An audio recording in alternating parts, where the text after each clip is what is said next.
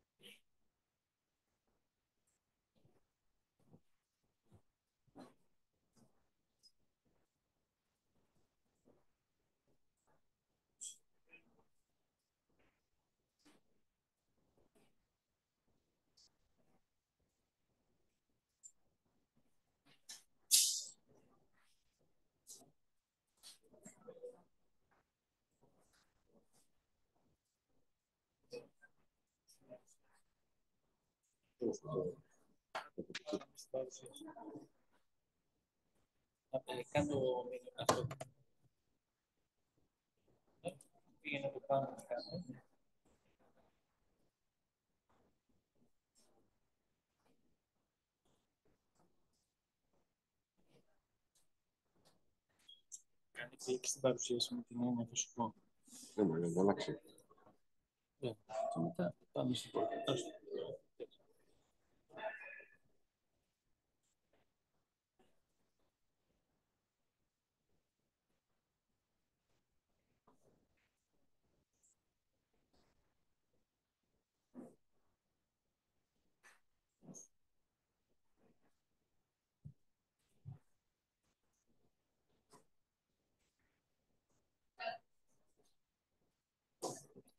Hello, good morning.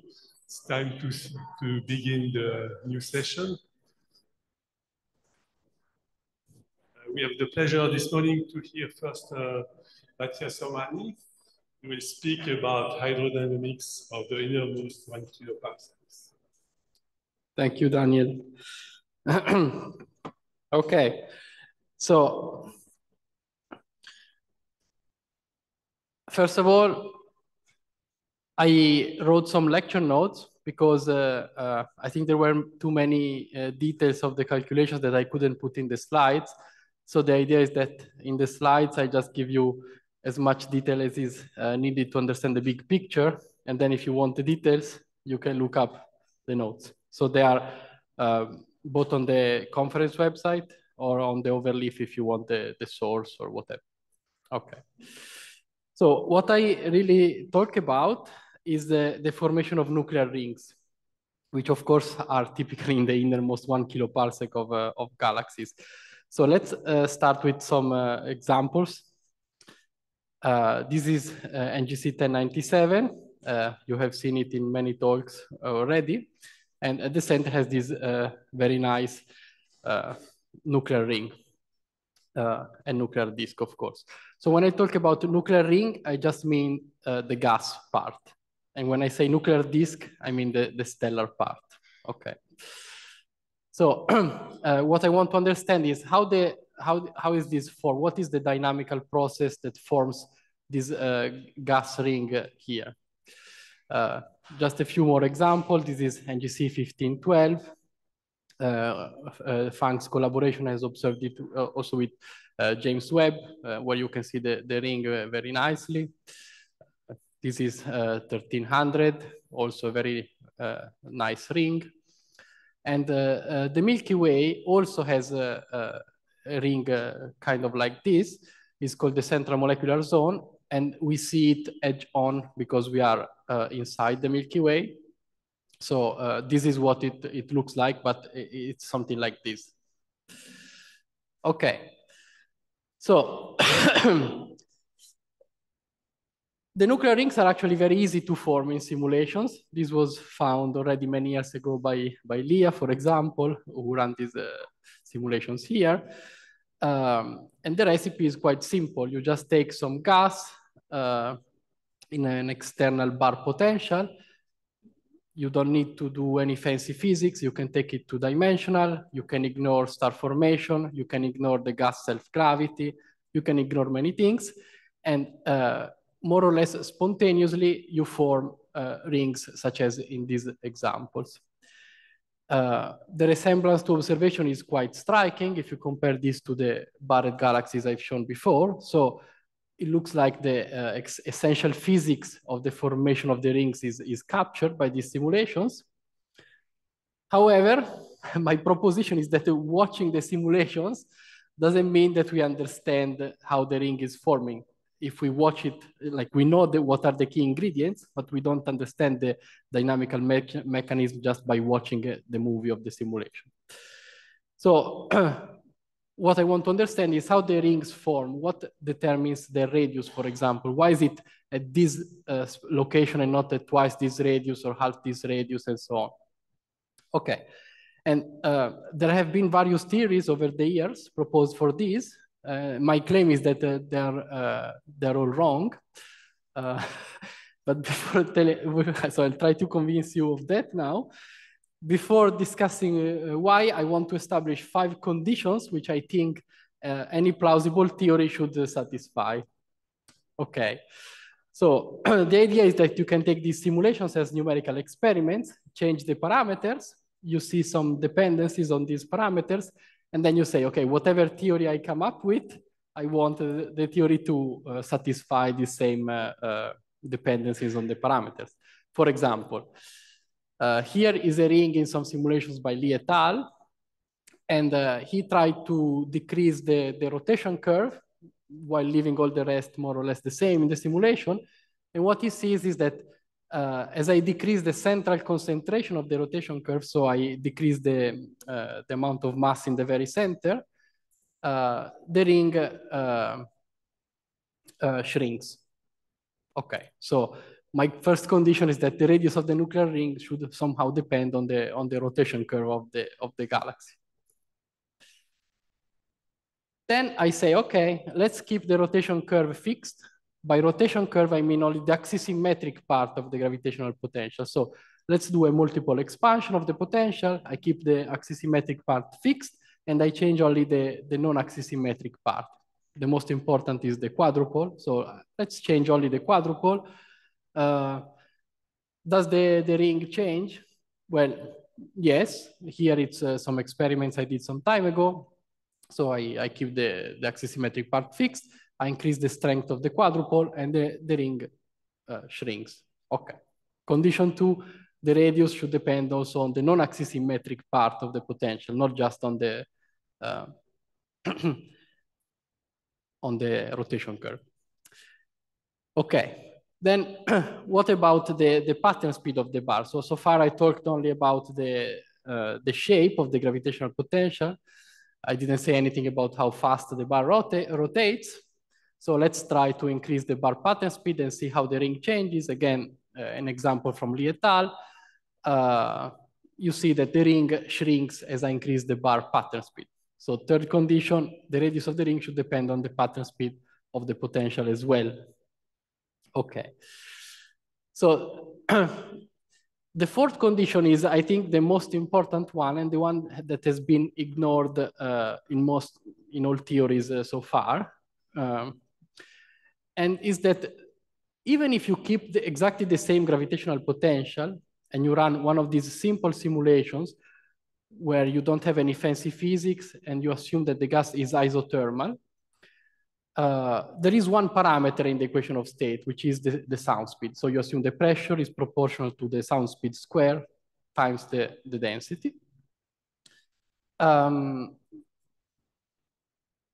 You can try to change this one parameter, so everything else is the same. And what you see is that the size of the ring can change and actually can change quite dramatically, because you see here in the left example, the sound speed is 5 kilometers per second. Then in the middle is 10 kilometers per second and is much smaller. And then if it's 20 kilometers per second, it's even smaller. So this is nothing new. Panos already found this with Leah in the year 2000. Then many people saw the same thing. And I think it's quite surprising because if you think about it, the sound speed is always much smaller than the orbital velocity. The orbital velocity here is ordered to 200 kilometers per second. And then you change sound speed from 5 to 10, you think this is still negligible with respect to the orbital sound speed. But in reality, it makes a big difference. So the condition 4, which I think we should pay a lot of attention to, is that the radius of the ring also must depend on the equation of state of the gas, not only on the gravitational potential. Okay. This is just another example, some tests that I made. So just look at the last column on the right. Each row is a different sound speed, and you see that from 20 to 1 kilometers per second, the size of the final ring changes quite a lot. And finally, my last condition is that the radius of the ring is somehow determined locally, not globally. What do I mean? I mean, take like a full disk simulation like this one on the left.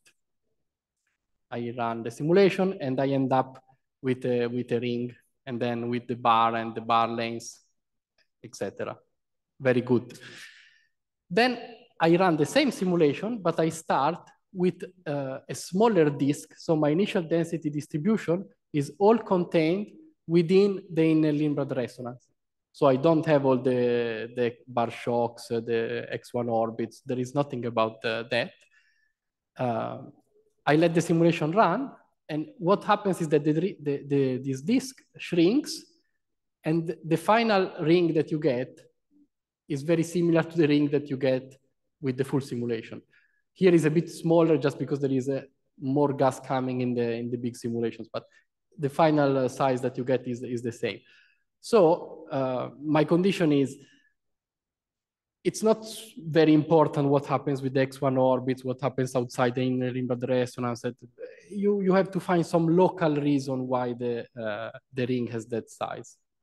You can see, so this is the experiments where, which I was mentioning, where I start with a disk already inside the Limrad resonance. The dashed circle here is the Limrad resonance. So at t equals 0, I have this disk here, which is already contained within the Limrad resonance. Then I turn on the bar potential and I see the evolution in time. All the simulations are identical, same potential, except the sound speed. And what you see is that the sound speed is high. You get these spirals, which are have a large pitch angle. And then the disk shrinks until you get this. When the sound speed is larger, the spirals are more tightly wound. You get a larger ring, and so on. Okay. So in summary, what I want is that the size of the nuclear ring depends on both the gravitational potential and the equation of state of the gas, and it is determined locally. So let's now look at the previous theories and how they do compared to these conditions that I laid out. So I think the most popular theory in the extragalactic community especially is the resonant theory, which says that the ring forms at the Limrad resonance under the continuous action of torques from the bar potential. Okay, so the prediction is the ring is at the resonance, but this clearly violates the equation of the equation of state condition, the sound speed, because if I change the sound speed, the potential is exactly the same, the resonance is exactly at the same point, but the ring radius changes. So this condition is violated. Also for the Milky Way, which is the galaxy in which we have the most precise measurements of the potential in this region, we can clearly see that the radius of the ILR is much bigger than the radius of the central molecular zone ring. So, okay. Another theory that was proposed by Lesch et al. For the first time and then independently rediscovered more recently by Kramholz and Kreuzen is inspired by an analogy with the viscous accretion disks. So, you know, if you have a viscous accretion disk, here is the standard example from the review of Pringle 81. If you start with a very peaked distribution and then you have viscosity, it spreads, okay? And this is the basis of the Shakura and Sunyaev alpha model of accretion disks. And so their idea was like, okay, in this theory, the transport of mass is proportional to the shear, and the shear is from the rotation curve. So if the rotation curve changes such that I have positions where the shear is very low, the transport is less efficient, and the gas piles up for a while there, and then moves away, but the temporary piling up is the ring. Well, okay, nice, but it violates essentially all conditions, because according to this theory, the radius of the ring is just determined by the rotation curve. There is no pattern speed, there is nothing. So then in 2018, I wrote this paper, which I said, maybe if you have a non-axisymmetric orbits and you still in the framework of the viscous theory, you can get some regions where the shear actually works in the opposite direction. So instead of spreading a ring, it kind of makes it thinner. So the effect is real. I have done some tests. So here you can see, so this is the end of the simulation compared to the beginning. You see that the inner ring spreads like in the normal viscous theory, but the outer ring doesn't. So I thought, okay, maybe the outer ring is the nuclear ring. It doesn't spread because of this effect. But I think it's not good because it violates the equation of state condition again. So don't read my paper from 2018. Okay, so how do the nuclear rings form then? Let's start again from scratch. Let's watch a movie of their formation. So here I have one of these simple simulations again, and I start with an axisymmetric disk, and then I slowly turn on the bar potential. And what I see is that, okay, let's go at the beginning. So here the potential is axisymmetric. Now starts to be a little bit non-axisymmetric, and you see I form these spirals. At the beginning, the spirals are quite weak, like here.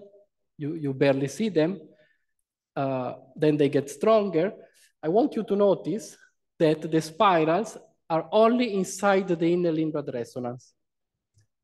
When you move outside, they begin to fade, and they become evanescent. And then out here, you don't really get any spirals.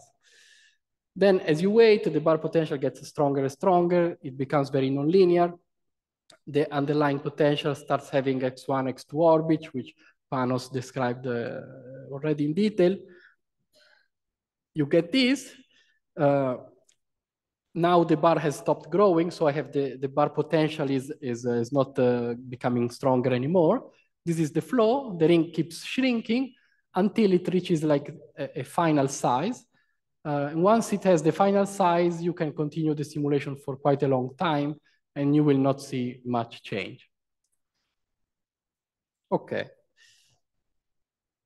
So if you plot the azimutally averaged surface density as a function of radius in the same simulation that I showed in the movie, you get something like this.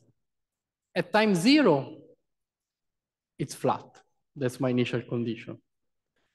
I wait some time, so 300 mega years, and you see that if I look at the Limrad resonance, there is a gap, and all the material that was in the gap has moved here. Then I wait even more time, the gap has widened, so it become much bigger, and all the gas that was in the gap is here in this peak. So this peak is the nuclear ring. And this gap here is all the area between the ring and the outer disk, which is, you know, has many names.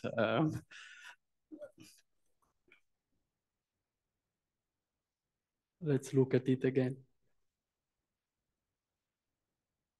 So here is the big peak, and the region here is the gap. You see there is almost no gas anymore there.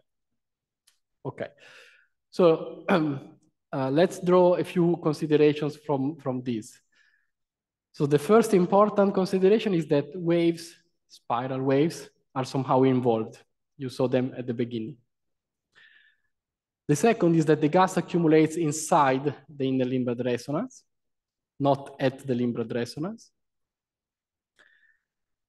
We can neglect the gas self-gravity, was not there, the star formation and feedback, magnetic fields, the multi-phase nature of the ISM. All these things were not in the simulation that I showed you, but we must include an external bar potential and hydrodynamics. So less than these, we cannot have.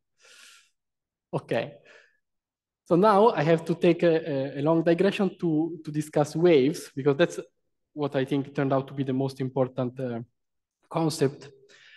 So essentially, the rotating bar potential generates wave in the gas disk. It's you can imagine it like the bar as a giant spoon in the galaxy, is steering the galaxy, and it's producing these waves. So we need to understand the generation and the propagation of these waves by the bar potential. Because the bar potential, it's hard, I took a long time to understand how it actually works. Let's start with a simpler problem, a toy problem, that has many analogies with the actual problem. So let's first understand the toy problem, and then we move on to the real problem. So the toy problem is this. Consider a 1D gas, homogeneous, and a one-dimensional oscillating external Gaussian potential. So,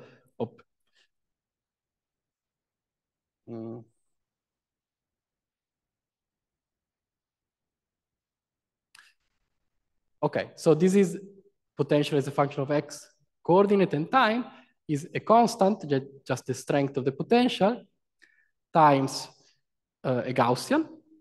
X0 is the width of the Gaussian. And then in time, it oscillates like e to the omega 0 t. So omega 0 is an imposed frequency. You have an imposed frequency of the potential, it oscillates as a Gaussian. Okay. So the starting equations are very basic. So the continuity equation, everybody has seen this. The Euler equation, again, one-dimensional, where here I have the force from the external bar potential. And then I assume an isothermal equation of state. So the pressure is proportional to the density, and here I have the sound speed squared. Sound speed is a constant.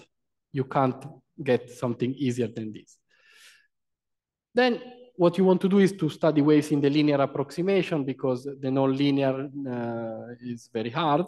So you take the homogeneous state where rho 0 is constant and everything is at rest, and you linearize the equation of motion around it. So density is rho 0 plus rho 1, velocity is v1. You substitute this into the equation of motion, and you keep only the first order in the quantities with 1. And then you Fourier expand also, so you write all variables as a function of x times exponential of minus I omega t. So this is all standard to study waves. Because you are in the linear approximation, each mode will evolve independently. There is no interaction between the different modes. Okay, so you do some algebra.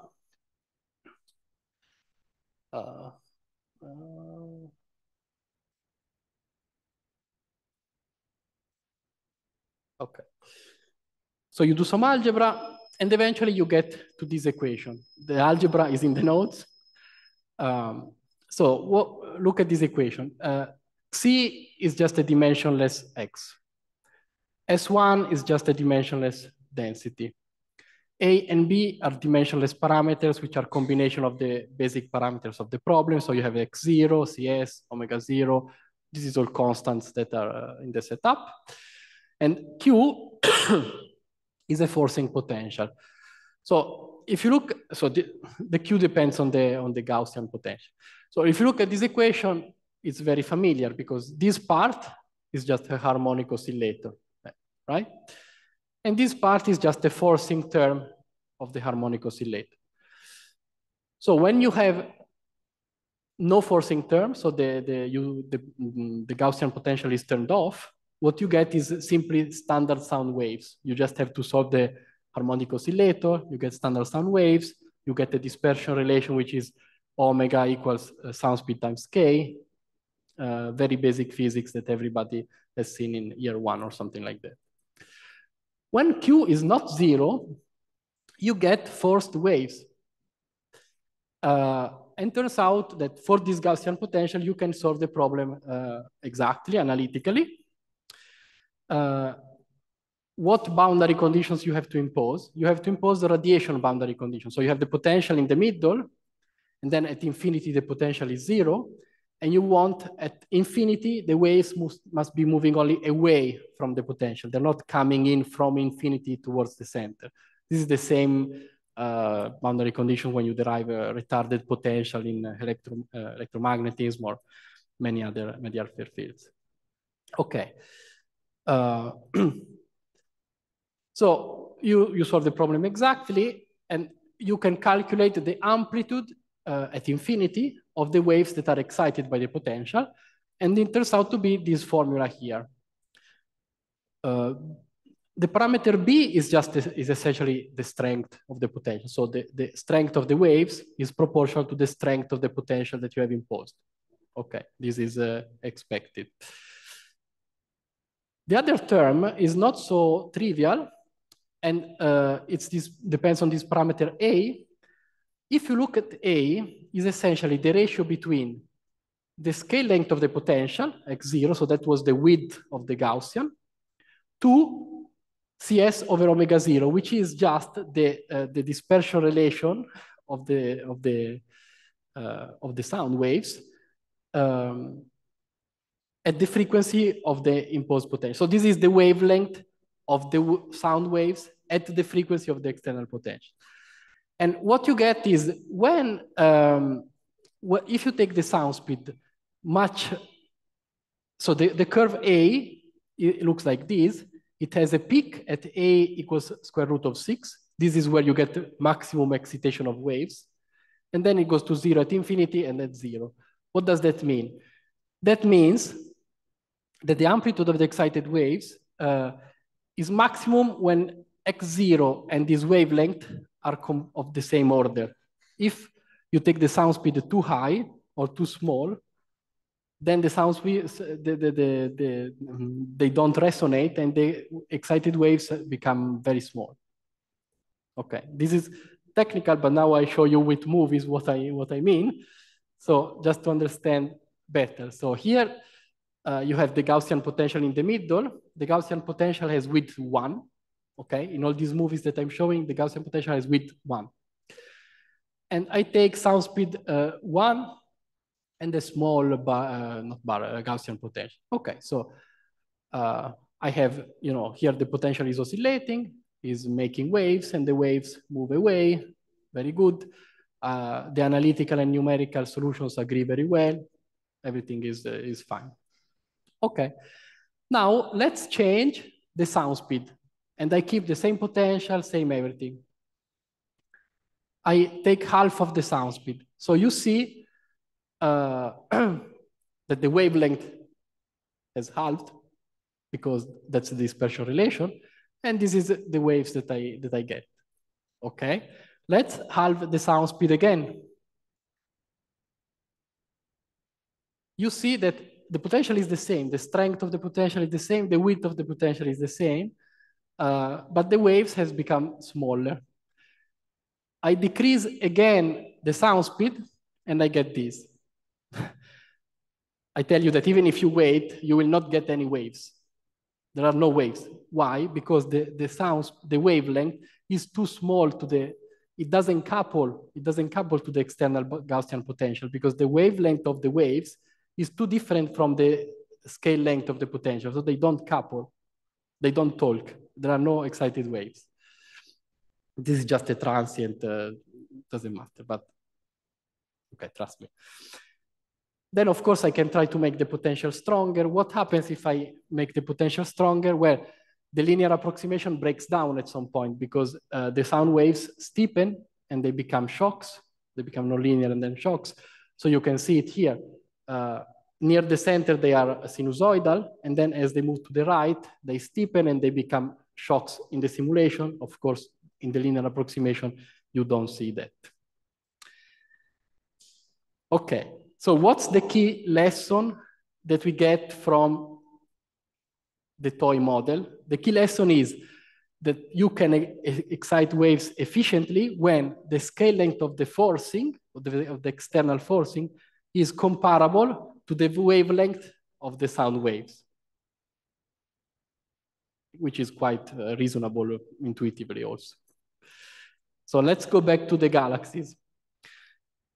Okay, consider a rigidly rotating external bar potential, which has the following form. This is the simplest bar potential that you can imagine. It's composed by a monopole, which gives you the rotation curve, which is here. You see it's a very simple rotation curve from the logarithmic potential, and a quadrupole, which is the most important term in a bar. The details are in the notes again, but for the monopole, I take the logarithmic potential. For the quadrupole, I take some analytical potential that was too long to write here. And you can calculate where the resonances are. You make these omega and omega minus kappa, plus and minus kappa diagrams. You find that there is an inner Limrad resonance here, corotation is here, outer Limrad resonance is here, and so on. Okay. So the details of what, what I say in the next slides is more or less general, but I use one specific potential just to be concrete, so it's easier to follow what I say. Okay. So now you have the starting equations, which are the same equations of the simple simulations that do reproduce the nuclear rings. So you have the continuity equation. This time is not one-dimensional, is two-dimensional. The Euler equation, you have the external potential here. And again, the isothermal equation of state. You do the same exercise, you linearize the equations around the background state. This time the background state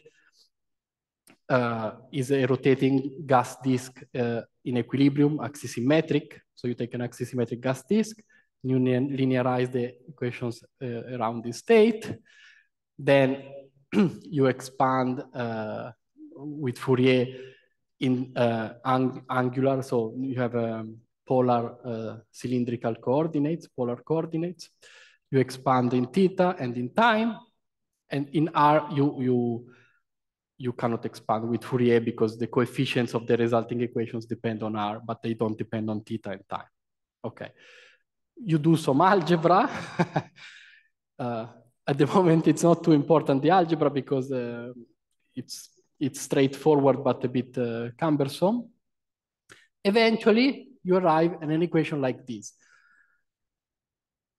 So the only approximation to get this equation is the linear approximation. There is nothing else, okay?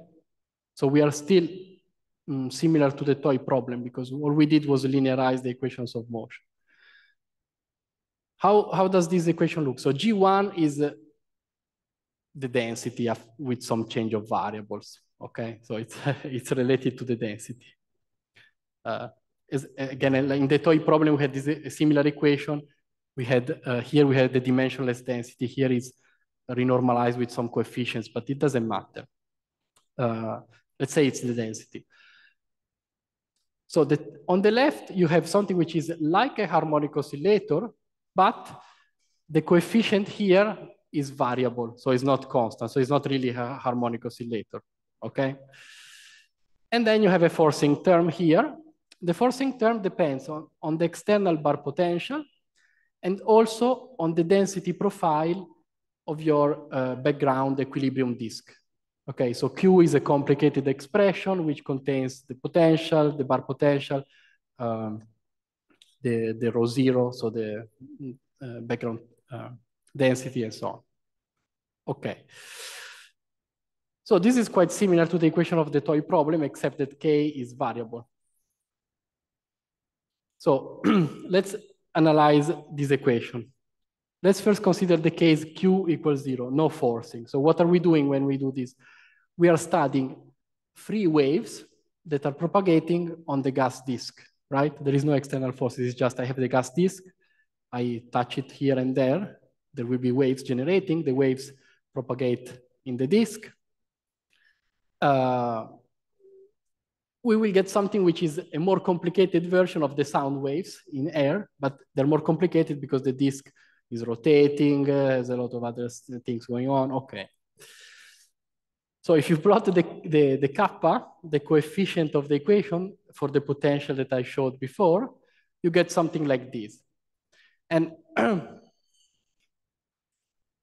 so where kappa squared is positive, you do get waves. So you get an equation which is basically, you can solve with the WKB approximation, and you get waves which are more complicated sound waves.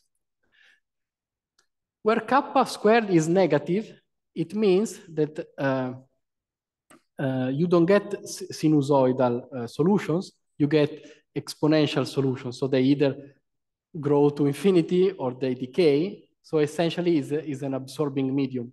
You don't get waves. It's like when you have electromagnetic waves, you send them into a material which is absorbing, they don't propagate inside the material, they just make an exponential tail and they die.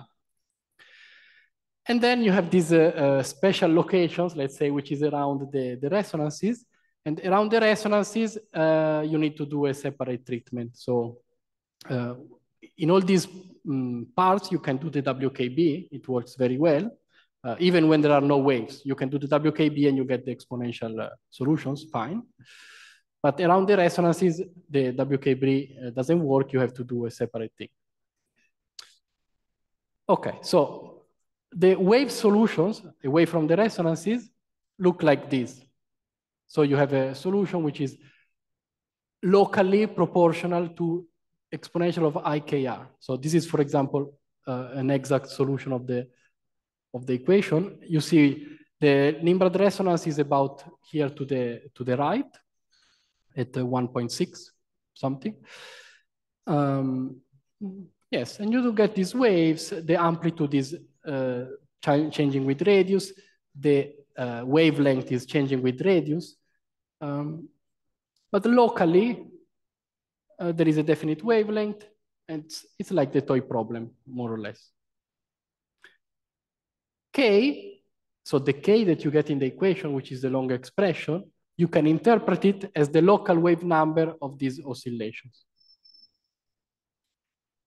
By the way, at this point, if you wish, you could already calculate the pitch angle of these spiral waves, because you just use the K the K depends on the potential, on the sound speed, or a few other things. So if you want, you can already predict the pitch angle of the simulations that I showed at the beginning. That you can already do. What you cannot do yet is the amplitude. Okay. What happens when I add the forcing term? So now Q is not zero, there is a bar potential. Where do I excite the waves in my gas disk? Under what conditions do I excite the waves? We can apply the key lesson that we learned from the toy problem. The waves are excited efficiently when the wavelength of the sound waves, which here is 1/k essentially, becomes comparable to the scale length of the forcing.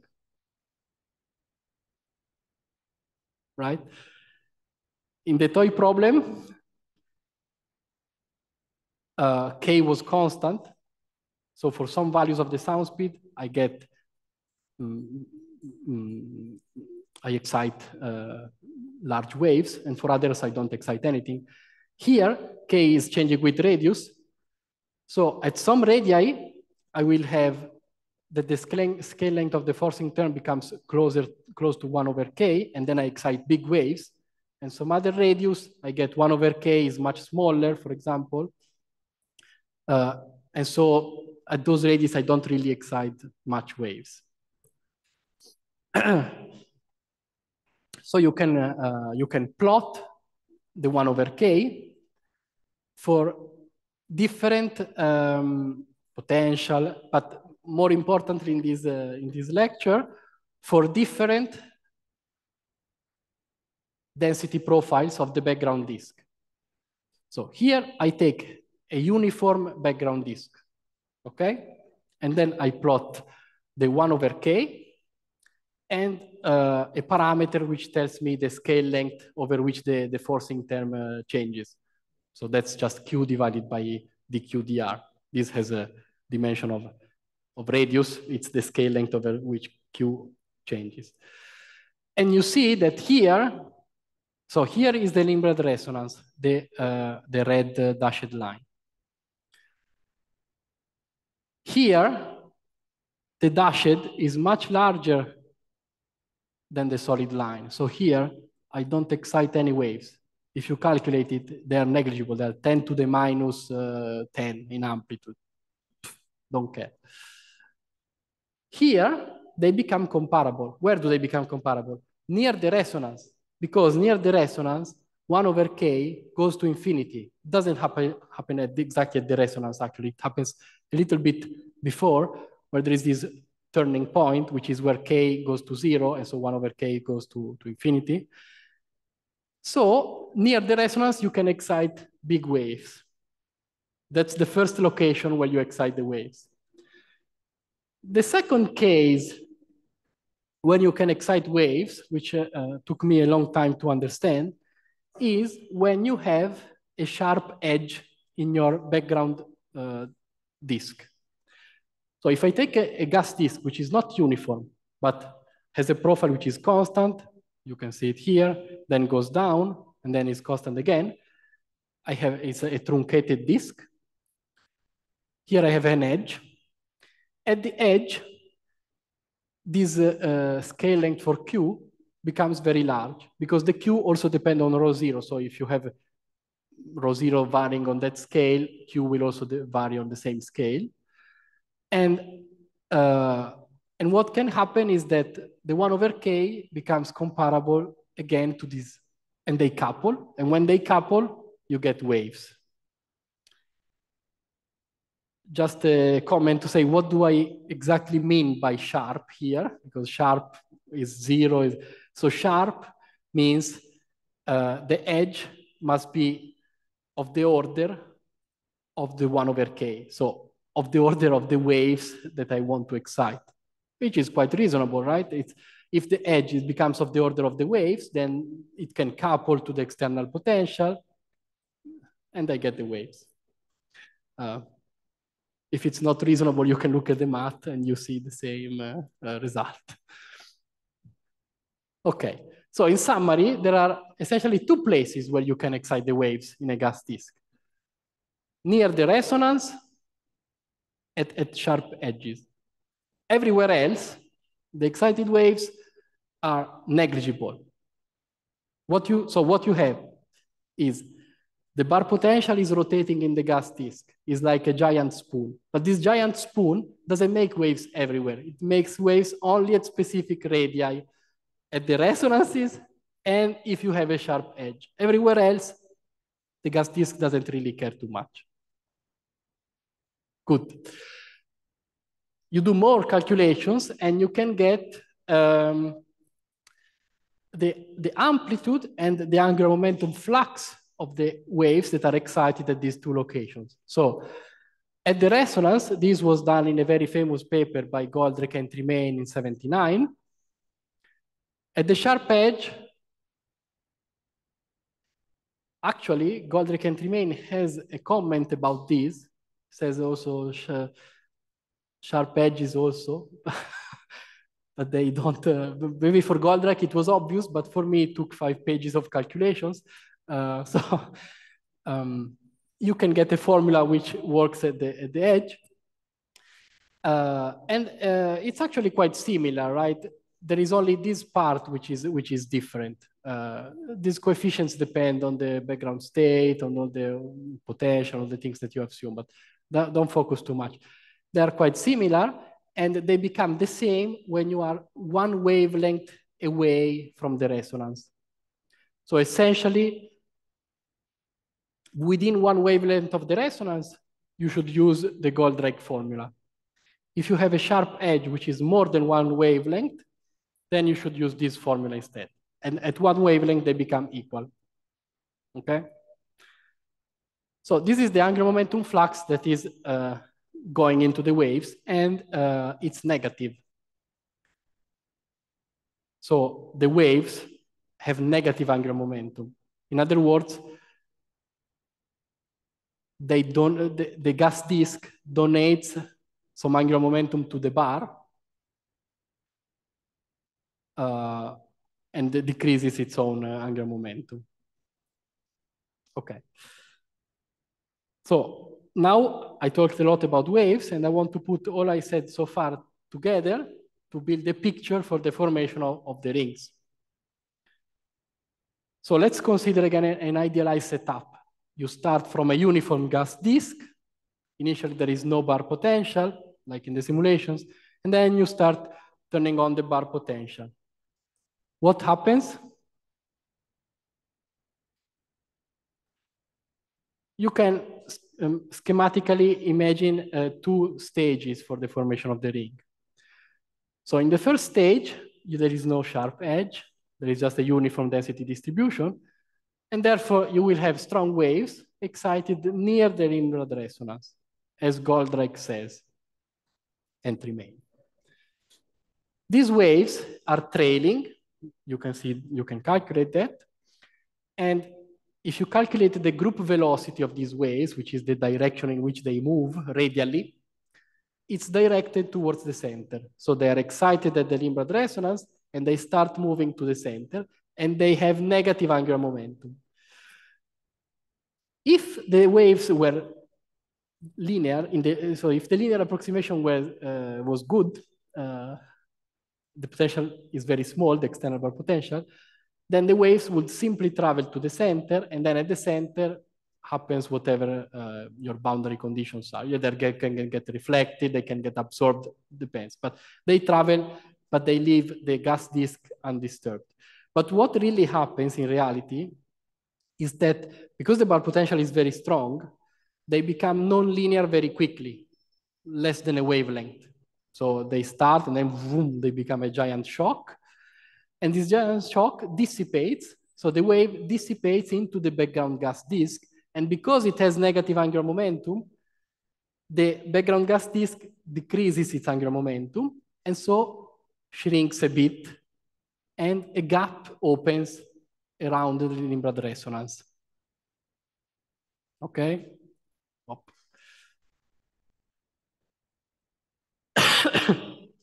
This process continues. You can estimate the velocity of the edge by using the angular momentum flux formula. Of course, you estimate it in the linear approximation. The actual process is very nonlinear, so you will get maybe the order of magnitude right, but not the details. And the typical time scale is, 30 megayears or something like that, which is more or less what you see also in the simulation.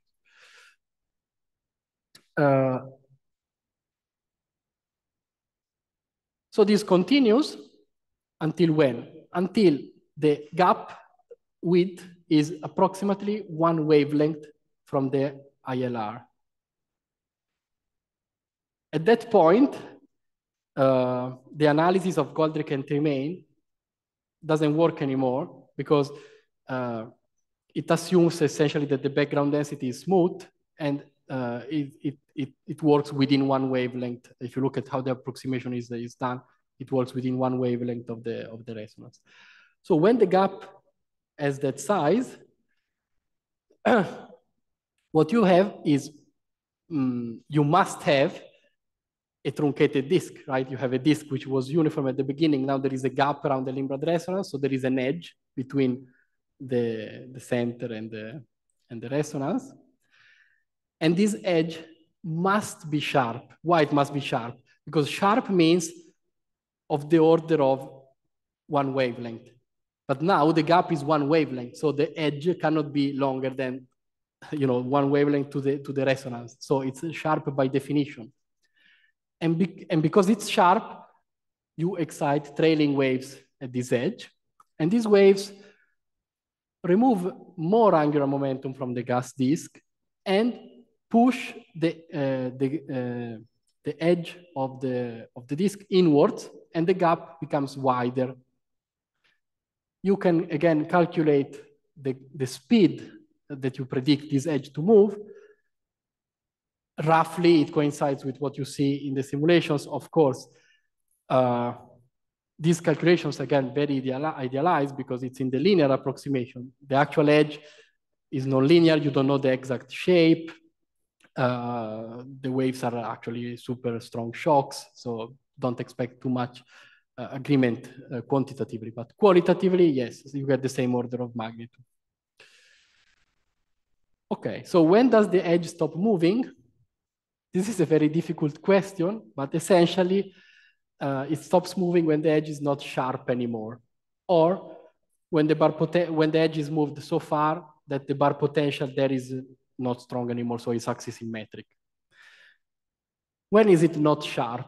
Well, it's not sharp when it can relax, the profile of the edge can relax and become at least a few wavelengths. When it's become a few wavelengths, then you don't excite waves anymore because the forcing term is not comparable to the wavelength anymore. So to predict this analytically, I couldn't do it. But if you look at the simulation, rule of thumb is between 5 and 10 wavelengths. So the wavelength you can calculate, if you guess the gap edge will be at between 5 and 10 wavelengths, you are usually right.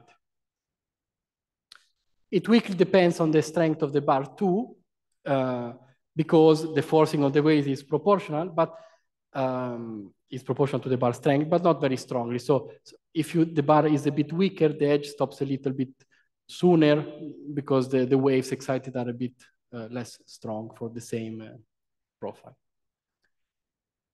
Okay, this I said already. So this is just a schematic that summarizes what I said so far. So you have the Limrad resonance here. 1 wavelength is near the resonance region where you should use the Goldrick and Tremaine formulas, and it's stage 1. Then so this is the edge. Once the edge has moved 1 wavelength, you enter stage 2, let's say. So you have a sharp edge, and the edge keeps moving until it stops at some radius here when it's a few wavelengths from the ILR. Okay, so we can watch the movie again with these insights. So here is the waves excited at the ILR. You can, when they are small, you can match them exactly with the calculations. Then here is the gap opening. The waves, they don't look, they travel inwards because the movie is is in the bar rotating frame when everything seems stationary. But if you look at the process radially, there is a transport inwards. Okay. Here the waves are super strong. The edge is very sharp if you look at the profile of the thing. And here is so here is the ring radius as a function of time for simulations with different sound speed. So you see, the larger the sound speed, so CS20, I get a very small ring. Sound speed 10, I get a bigger ring. For sound speed 10, it's particularly striking how the size decreases and then it stops suddenly. So something non-linear must be happening here. I don't understand it. For smaller sound speed is more gradual. For sound speed 5, you see it kind of a continuous decrease and then flattens out. And the dashed lines are the predictions from the linear formula that I showed before. So you see, yes, the agreement is bad, but qualitatively is okay. I like to say, at least. Okay, so this theory, does it satisfy all the 5 conditions we set at the beginning? Yes. It depends on the potential, on the rotation curve, depends on the strength of the bar. It depends on the bar pattern speed, yes, because so does the position of the resonance. Depends on the sound speed, yes, because the wavelength of the waves is essentially proportional to the sound speed, like for normal sound speed. So if you increase the sound speed, you double the sound speed, you double the width of the gap. In other words, if you want to, so you should not focus on the ring, you should focus on the gap. Okay. And is the ring radius determined locally? Yes, because the waves are excited locally. They're excited at the ILR, or they're excited at the sharp edge. They don't care about the bar lanes far out or whatever you have. Okay, so finally, the last thing I want to say is that all I've said is actually very similar to the opening of gaps in planetary rings. So this was, the basic principle is the same. This was discovered by Goldrick and Tremaine, so their papers where I take the formulas was for this. So this is a picture of Saturn. You see that there is a gap here. This is called the Cassini division. And the explanation of Goldrick and Tremaine for the creation of this gap was that there are satellites orbiting around Saturn, out here, outside of the ring, and the satellites provide a perturbing potential to the potential of Saturn. So the satellites are like the bar. They are a perturbing potential, which you can expand in multiples and so on. So the equations are actually very, very similar. This potential has resonances, and if you calculate the resonances of a satellite called MIMAS,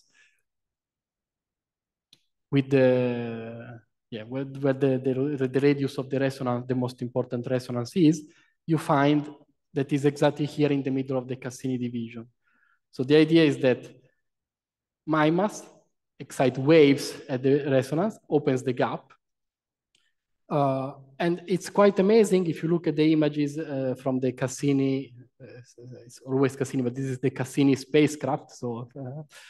So this is a picture, a zoom-in picture of during the flyby, and up here you have the gap. You see that it's cleared out by waves, and at the inner edge of the gap, which would be the nuclear ring for us, there is this accumulation of material, and you see that there are these spikes. And these are the shadows of the spikes. So from the shadows, you can measure the height of these. And what it turns out is that the average thickness of the rings here is 10 meters, okay? So like this building, less than this building, is very thin. But the thickness of this edge is 2 kilometers. So it's a giant wall that in this artist's impression, so it would look like this, essentially. So this is real because they took pictures. Well, this is not a picture, but this one is a picture and is quite clear. And this edge also is dynamic. You don't have to imagine it as a statically. You have to imagine that it's kind of wobbling and moving. So the idea is that the basic process is the same as for the nuclear rings. Of course, there are differences because the Saturn satellites are a very weak perturbation to the gravitational potential, 10 to the minus 8, I don't remember. The bar is 10% of the axisymmetric potential. So it's much stronger. So what you get is that for a very weak bar potential, that would be the same situation in Saturn, you get a very small gap, and then the material accumulates here. Then when you make the potential stronger, the gap widens, but also the idealization that you have an axisymmetric disk, and on top of it, you have epicycle, it starts to break down, really. So the background disk also deforms. So if you imagine a continuous sequence from this to the bar, this is what you would see. Here is a small gap, is almost circular. And when you have a strong bar potential, you have the red is the ring. All this region here is the gap, which is all the region depleted of gas, where you also have the bar dust lanes. Here, the bar dust lanes would be inside this gap, and so on. And the deformation is because the potential is quite strong.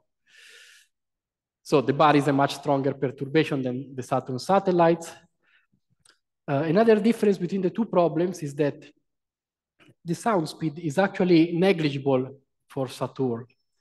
And the transport of angular momentum, in the case of Saturn, is driven by the self-gravity of the waves. While for the nuclear rings, I think is kind of the opposite. Self-gravity, of course, is there, but the main means of transport is pressure. So it's more similar to the sound waves. Yes, so self-gravity, I think it can be neglected for the nuclear rings, but you cannot neglect it for Saturn. The rings of Saturn are made of small rocks, right, of ice and things. So there is no pressure. They just bump into each other and collide. So the pressure is very small. There is also an analogy with protoplanetary rings, protoplanetary disks this time, which is why the Goldrake and Tremaine paper are becoming a lot cited in this community lately. So if you have a planet orbiting in a protoplanetary disks around a star, so it's forming the planetary system around it, you form a gap around the planet, and the formulas that people use to calculate this gap are the same, again, of the Goldrake and Tremaine formulas. So it's the same process, it's the same physics, with a few variations. We can discuss the variations if you're interested, but the basic process is the same. Okay. So just a few final remarks. What is the relation between all of this and the resonant theory? Because some people say, well, in the end, it's just the same. Yeah, you're saying the resonance is the rings. Yes, okay, in some sense. But in some other sense, our theory is the opposite of the resonant theory, because the resonant theory says the gas accumulates at the resonance. What I say is the exact opposite. The gas is pushed away from the resonance.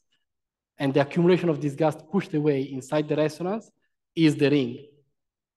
Okay? What is the relation between all of what I said and the X2 orbits, which has emerged also in the discussion here with Panos? Well, it's completely consistent because actually, if you look at the calculations, when you solve the linear equations, you have the waves, and the waves propagate on top of a background disk.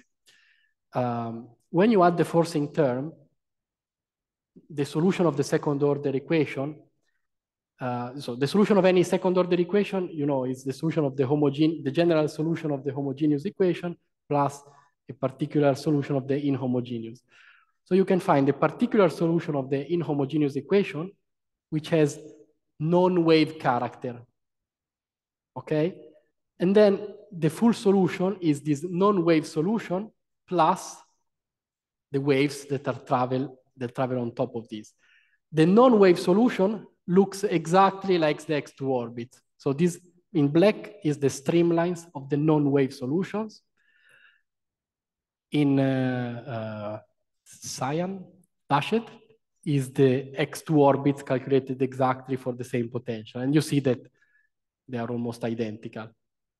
So what I'm saying is that these waves I've been talking about, they propagate on top of an X2 gas disk. So the gas disk doesn't really move on circular orbit, it moves on these slightly elongated orbits, and this is taken into account also in the linear approximation. It's just not in the background gas disk, but in the non-wave part of the inhomogeneous solution.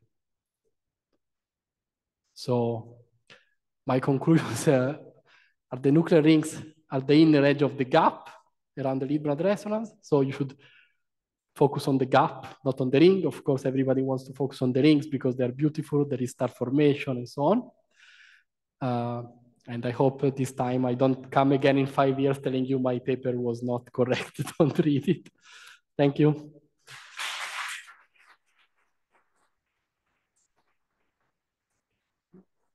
So, questions? Yes.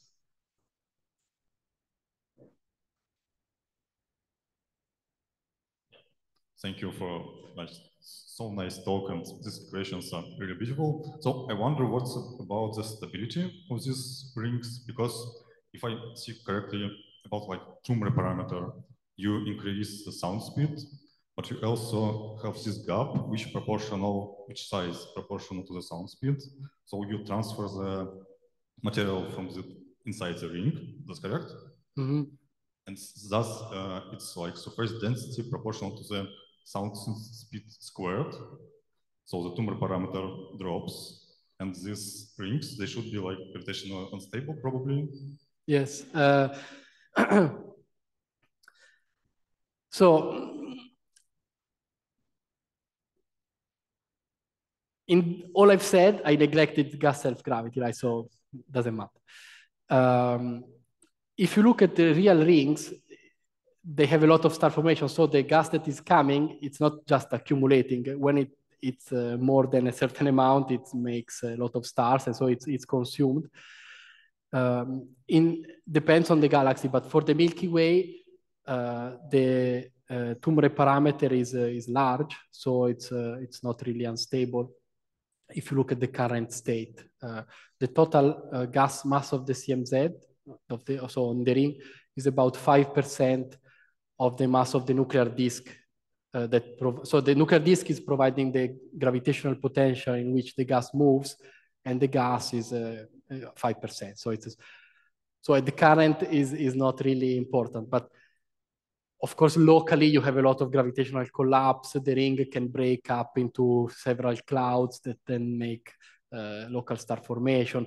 I think the real problem is much more complicated. But what I can say is that we have run simulations which are simple like this, but also that have all the bells and whistles, the star formation, the self-gravity, the stellar feedback, blah, blah, blah. And the ring size is not really changing a lot. So order of magnitude, okay, this is the basic process. I think it's still probably valid. Then when you have the real galaxy, it's going to change. Also, the magnetic fields are going to change the picture, because if you add magnetic fields, you have magnetic pressure. And that, if you want to model it very crudely with the isothermal approach, is like increasing a little bit the sound speed. So you increase the sound speed by adding the alpha speed in quadrature, and you get a ring size which is more or less what you get in the magnetized simulations. Of course, it will be much more messy if you want to do the same calculation with the magnetic fields, yeah, because it's not isotropic. But yeah. Other questions? Yes. Really nice, Mattia, thank you. So I'm wondering how, so this explains in a very elegant way how the gas accumulates at the ring from the outside. But it also often seems that there is something pushing the gas outwards into the ring from, like there's an empty space often in the inner regions as well. Sometimes there's not a disk, but just the ring. So is that somehow incorporated here or no? So you mean from the ring to the center? More from the center out. It's often, there's often like not a disk in the center sometimes. Sometimes there's a disk of gas, but sometimes it's just like a ring and very little gas in the inner parts. So I think things moving out, it's probably a different process. So it can be radiation from stars or an AGN at the center or something else. This process always is in the direction of bringing the gas down. Also, this process is very inefficient so it's very efficient in bringing the gas to the ring, but from the ring to the center, you need something different, which Could shear, like the shear theory, be playing a role in accumulating the gas towards the ring from the inside?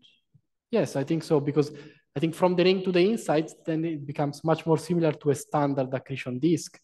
So you could model it with, you know, the Shakura and Sunyaev alpha picture. What is producing the alpha, the magnetorotational instability? Okay, that is a different question. And you see the same in the simulations, but also in the observations. Like if you take M91, I think, you see that there is a lot of gas in the ring, and then there is a gas disk inside, which is at much lower density. So the efficiency of the process that brings the gas on the ring is very high. And then the efficiency from going to the ring to the center is much lower. So you do get some gas, but it's a low surface density disk. Yes.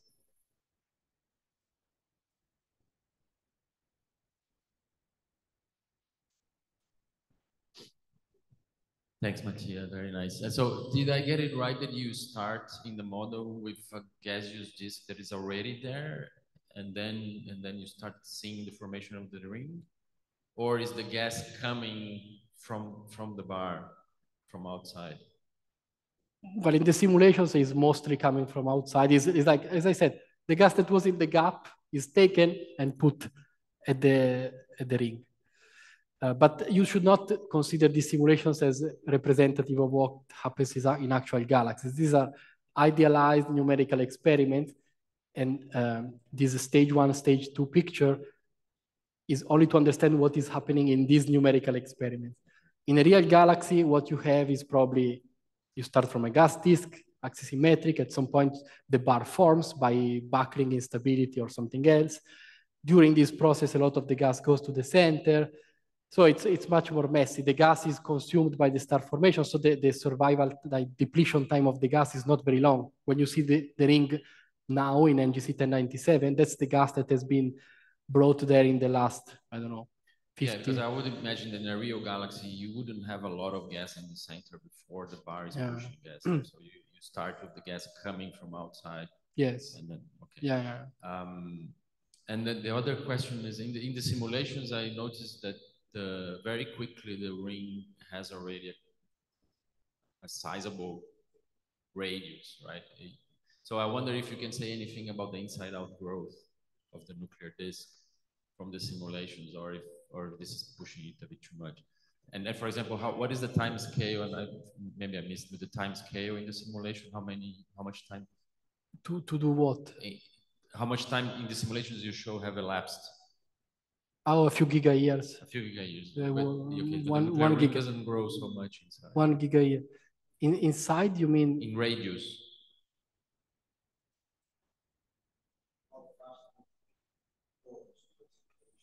How fast does the ring form? Grows. Grows like in radius. Like if you can talk about the inside-out formation scenario. No, but I think that's that you cannot see because I was confused because the ring doesn't really grow in this simulation, right? It shrinks. It's the opposite. Right. But that's not representative of the evolution, because what really happens, I think, is in a galaxy formation context, you form the bar, and then when you form the bar, there is no mass at the center. So that's like saying that the Lindblad resonance is at 0 radius. So the gas moves direct to the center. When you start accumulating mass, then the rotation curve changes and a Lindblad resonance appears. And as you accumulate more and more mass, it moves out. And so the ring is inside the resonance, but also follows the resonance. Right. So the ring radius is growing, but it's not growing because the material inside is moving out. Yeah. It's growing because the material inside is gone because of star formation. And the new material that comes in the next generation of stars or whatever is stopping at a larger radius than the gas that came before it. And so the ring radius appears to grow, but nothing is moving out. It's just the new gas that is stopping at a larger radius. Yeah. But we don't see this in the simulation, right? No, because here, this is idealized. What you see that if you look at the CO et al. Simulations, for example, and you have to have a simulation where the bar properties are also changing. Here, the bar is fixed. Okay.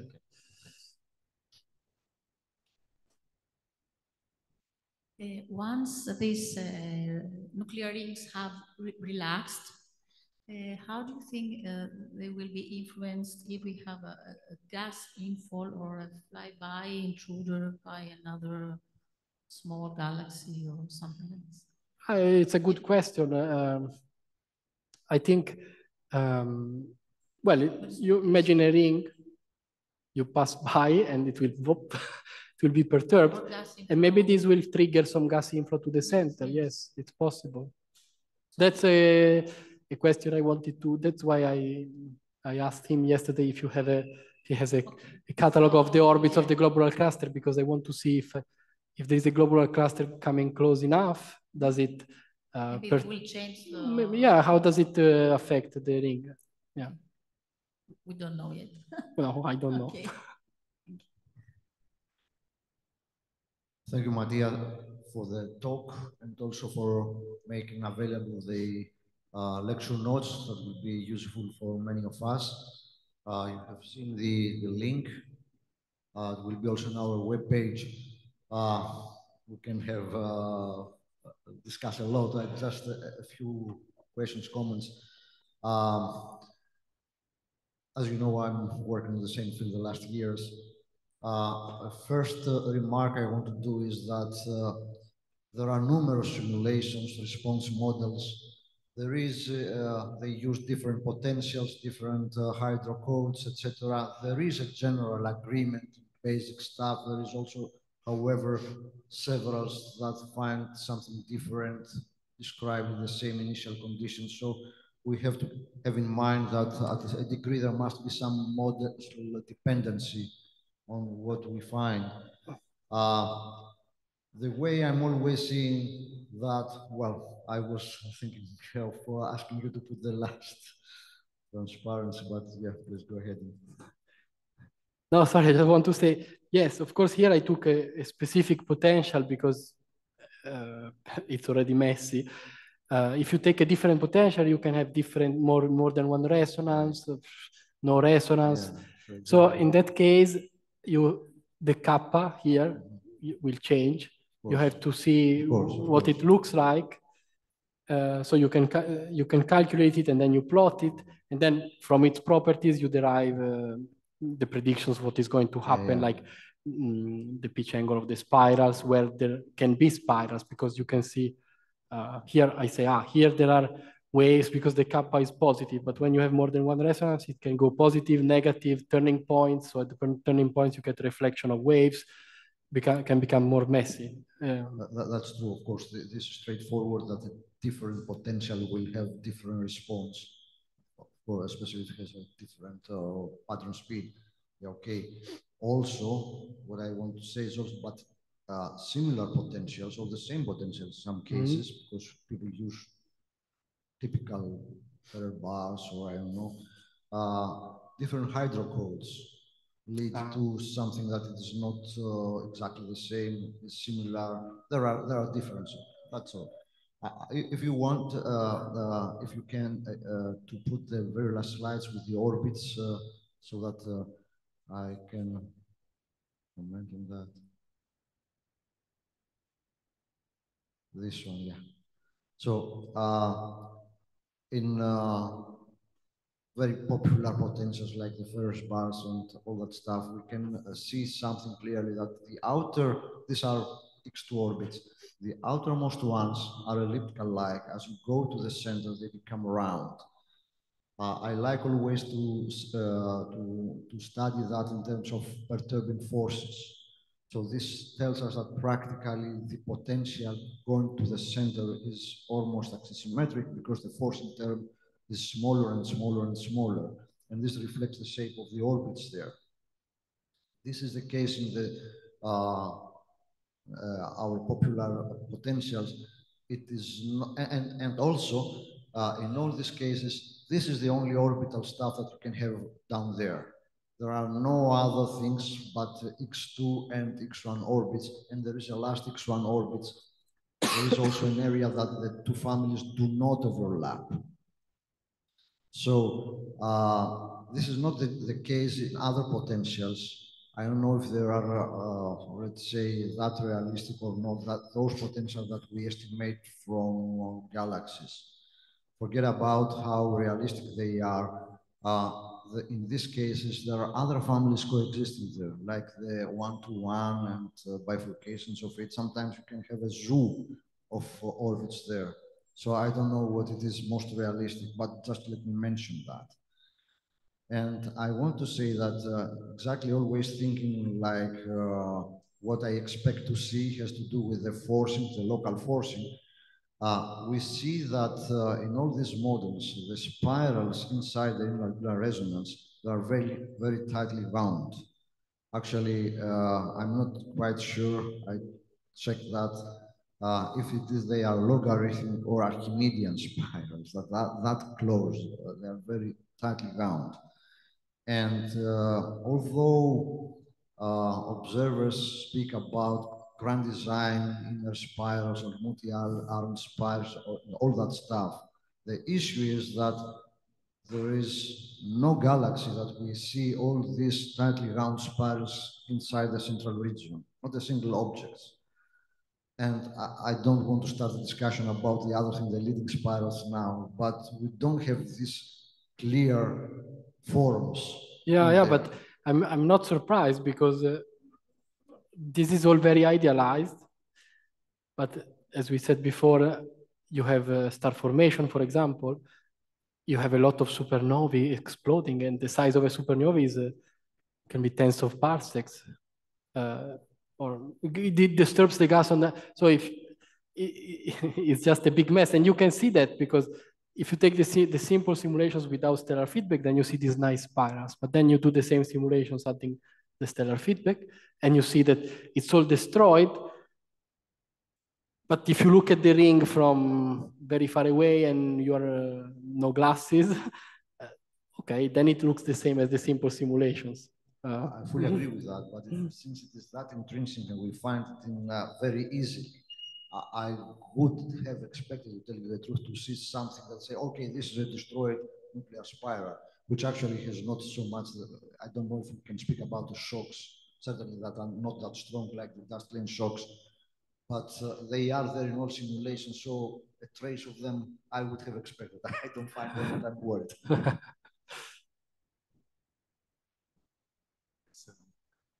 Yeah, it's just a remark concerning the Euler equations in astrophysics is very popular, but it's self-contradicting model of the interstellar gas because what you assume by using isothermal, but just such a gas, it's a very collisional medium with short relaxation time that is and dissipation less.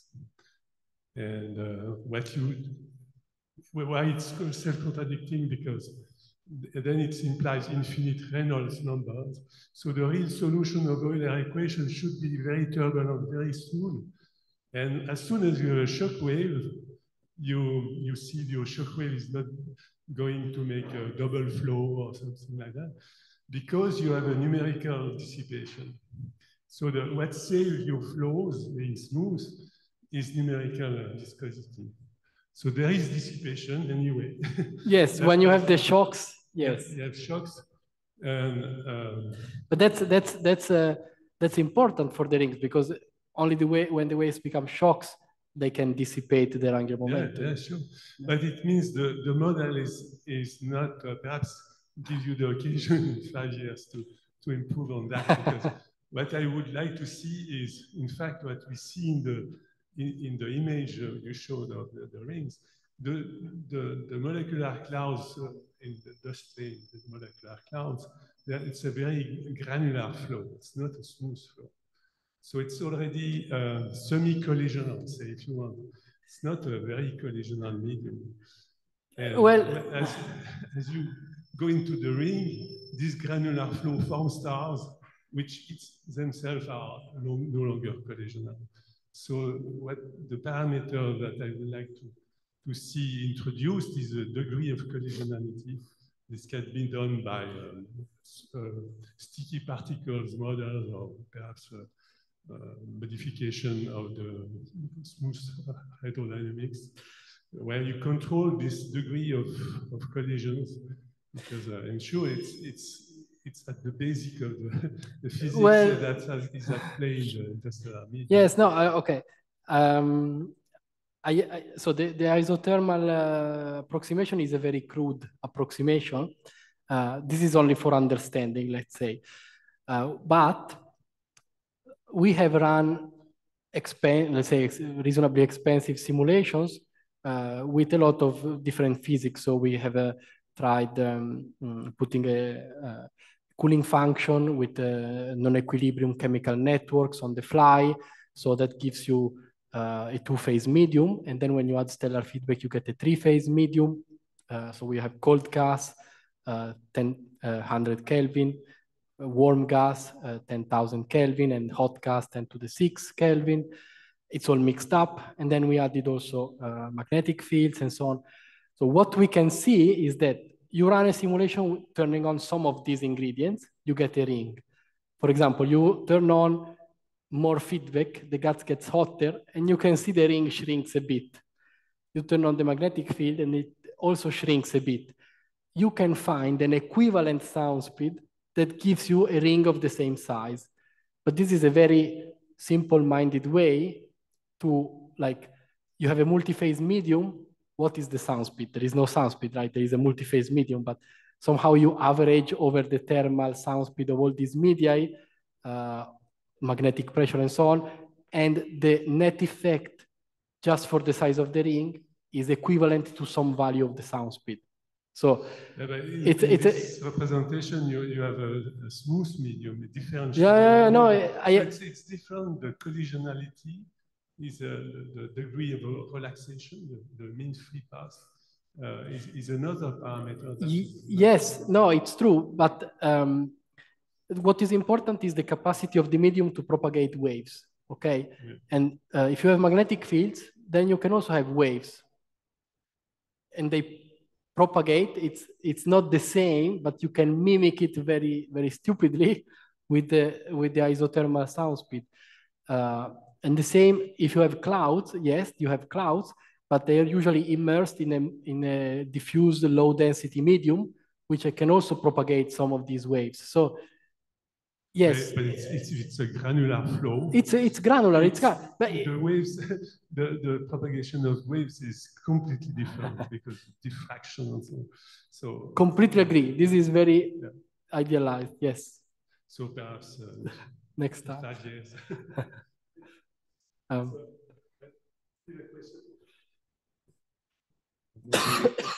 naive question. Could you elaborate about the part when you said that the quadrupole part of the bar potential, quadrupole part is the most important one? Because I think when you try to decompose or apply Fourier transformation to the actual bar, we always end up with the dipole part, quadrupole part, and higher order of components. So maybe I missed it. Do you take only the quadrupole part in your simulations, or you use some order? I have yes, I just have the quadrupole, but I tried to decompose some n-body bars, yes. And you see that yeah, the quadrupole is large, and then the next term, which would be the octupole. But the dipole component, the dipole is small because the bar is bisymmetric. So it's the quadrupole is cos 2 theta. The dipole would be cos theta. So it means if you go to minus, so the opposite, if you reflect with respect to the center, you get checked, minus density, but for the bar is not minus. Okay, have you checked 4 times theta component? Yes, so I did all the expansion with all the terms. So if you look at my paper 2022, it's a very stupid paper. It's just a fit to an n-body bar. I plot all the multiples. Those things are important actually to check. So you can see that all the odd ones are zero because of and all the even ones, the quadrupole is the strongest, and the other ones are, yes, they're there, but they get small very quickly. So if you just include the quadrupole and you run a simulation, or if you include all of them and you run a simulation, the result is similar. Okay. There are some differences, but at this level, I didn't care because I just want to understand the. Okay. Thank you. Yeah. Thank you.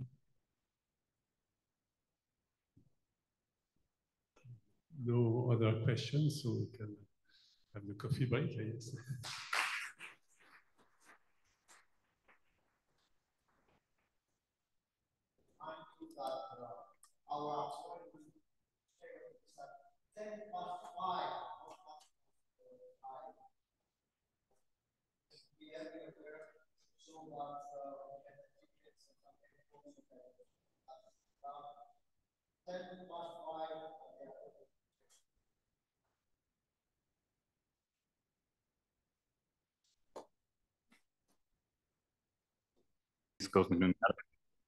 And essentially what we are going to do is try to look at these inflows from a simulation point of view. So what we're using is simulations we run using the moving mesh of the repo that uses a 3D Voronoi mesh, that a projection of which you can see on the right side of your screen, and the full TNG physics model. The TNG physics model includes a star and a galaxy formation module that implements a lot of physical processes, such as star formation and evolution, stellar and AGN feedback, black hole physics, and also galactic scale outflows and many more processes. But a caveat that I think is important to mention is the treatment of gas of the interstellar medium in these simulations. And specifically, by looking at this plot of Martini et al. Of the phase diagram of the gas in the TNG100 simulation at redshift 0, we can see that if we focus especially on the lower right part of the plot, which includes the gas that is found in the galaxies, the hot halo gas and the star-forming gas, we can see that we can see the shape of this diagram. And if we want to zoom into this region, we can use the phase diagram from one of our simulations using the THG model, and we can see that gas that exceeds the density threshold is stochastically converted to stars, and it's treated with a subgrid physics model. This is not very accurate as compared to a phase diagram from the SILK project, where there are efforts to accurately treat the gas. So in our simulations, this whole region of warm neutral, cold neutral, and then cold molecular gas does not exist in the phase diagram, and everything is and subgrid physics is used. So this is a major caveat, but nevertheless, TNG is a well-studied model and we can use it for our simulations. So the first thing I would like to show you is a grid of idealized simulations we run. We start with a disk bolt in the dark matter sphere in equilibrium. The disk is stellar and it's massive. It's 10 to the 11. Its mass is of 10 to the 11 solar masses, and the halo is 10 to the 12 solar masses. And we want to explore the effects of the gas fraction and the evolution of the disks. Since the high-resist galaxies host high gas fractions, we add a gaseous disk in our simulation so that the gas fraction becomes from 10% to 50%. Now, we run 3 sets of our simulations. The first one is our fiducial set with just the initial conditions I described. And a second one where we just simply add a black hole at the center of the galaxy to take advantage of the AGN feedback that is included in the TNG physics model. And in the third one, we also include a hot halo. Essentially, we distribute gas in the halo so that it cools onto the disk and keeps the gas fraction higher than what it would be if this wasn't included. Now, here I'm going to show you an overview of these simulations, and each row represents each one of the sets of models, and each column represents a different gas fraction. And we can see that in 100 megayear into our simulations, the 50% gas fraction cases have already fragmented, so has the 40% case with a hot halo, because the effective gas fraction in this case is higher due to the hot halo. And while spiral arms appear in the 20, 30, and the rest of the 40% initial gas fraction cases. Now, moving even further into the simulation, another 100 megayears, we see that the 40 and 50% gas fraction cases have fragmented completely. But in the 30% case, we see some prominent 4-armed and 2-armed spiral structures, and also in the 3-arm spiral in the 20% case with the hot halo. As we move on, there's no major changes. Maybe the number of arms changes as gas gets depleted and the galaxies evolve. And finally, when we reach 700 megayear, we can see that the simulations with an initial gas fraction of 30% and the one with 20% and the hot halo have turned into barred galaxies. And this stays the same as until the end of the simulation, which is 100 gigayear, 1 year into the simulation. Now, so overall, we can see that there is an evolution in the morphology of the galaxy with respect to the gas fraction. But nevertheless, since our results are preliminary, and we want to study the radial flows, we'll focus in one simulation, specifically the one with a 20% initial gas fraction and the hot halo. Now, for our study, we use a showcase snapshot of the 3-arm spiral. As 3-arm spirals are not that common in low redshift. There are some, but not as many. And here we get a very nice 3-arm spiral. And we plot the star formation rate surface density because of the subgrid model we use. This will show us the structure of the cold gas in our simulation.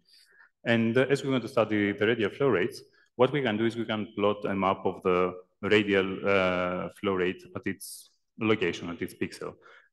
Just by looking at the map, we can see that we have negative flow rates in the loci of the arms, so essentially inflows, and we have positive flow rates, so outflows in the interrupt regions.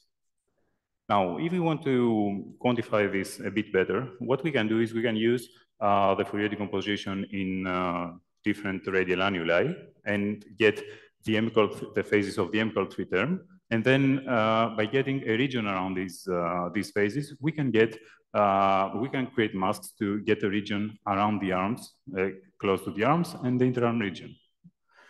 If we do that and we plot the radial flow rate as a function of radius for the different regimes, we find that plotted with blue, we find the region around the arms where there's a net effect of the net effect is inflow in the arm region from 4 kiloparsec and on. The interarm region is plotted with red, where we can see that outflows dominate, and the net effect is inflow all along the spiral pattern. Now, of course, this is a simulation, so we can treat differently the particles that have negative radial velocities, so inflows, and those who have positive radial velocities, and plot the inflow rate and outflow rate respectively. And by doing that, we can see that while the region around the arms is a very small region, the majority of the inflow occurs in this small area, while almost all of the outflow takes place in the interarm region. Now, if we want to further try to correlate the regions of outflows and inflows with the spiral arms, what we can do is we can, as again, this is a simulation, we can decompose between the particles that have negative radial velocities and those that have positive ones, and get the inflow rate and outflow rate maps. And then if we get the star formation rate map and use the phases of the M=3 component of the Fourier decomposition, we can get these phases. Of course, these phases have not real meaning in this region where M=3 doesn't dominate, but in the region of the arms, we can see that they track very well the morphology. And now what we can do is we can decompose the radial flow rate maps and add the phases of their decompositions for the M=3 term on top of the terms we had from the star formation rate. So essentially what we see is that the inflows are well aligned with the arms, and the outflows are a bit behind of the arms with respect to the rotation of the galaxy. Now, if we want to put this into a nicer plot, what we can do is we can get the angular offsets for different radial annuli, and that's how we get the offset between these angles that you see on the left side of your screen, which we can then convert to a physical distance. So, and thus see that the inflows are well aligned with the loci of the arms, while the outflows take place approximately, the peak of the outflows takes place approximately 4 kiloparsec behind the spiral arms.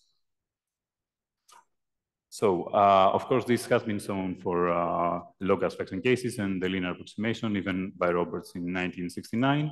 But in this case, we apply our methodology to try to study galaxies with high gas fractions close to what is observed in cosmic noon spirals. Now, what we want to do also is compare our simulations to observations. And in order to do that, we need increased resolution.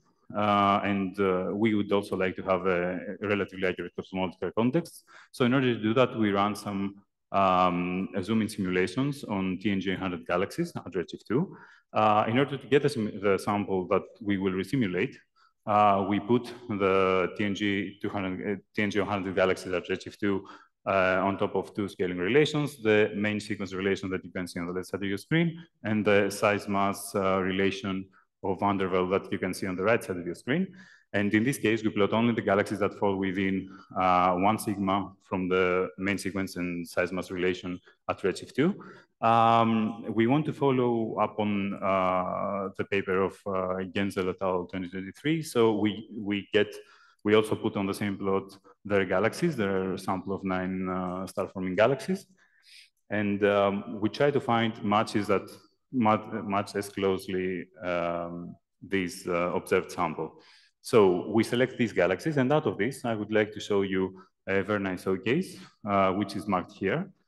Now, what we do in order to run a zoom-in simulation, as has already been mentioned, is we get the particles that the galaxy consists of at the redshift of the snaps we choose. We follow them back in time, then we increase the resolution in the regions where they came from, and rerun while decreasing the resolution everywhere else. And then we rerun the simulation so that we have increased resolution in the region we're interested, but also a roughly accurate cosmological context.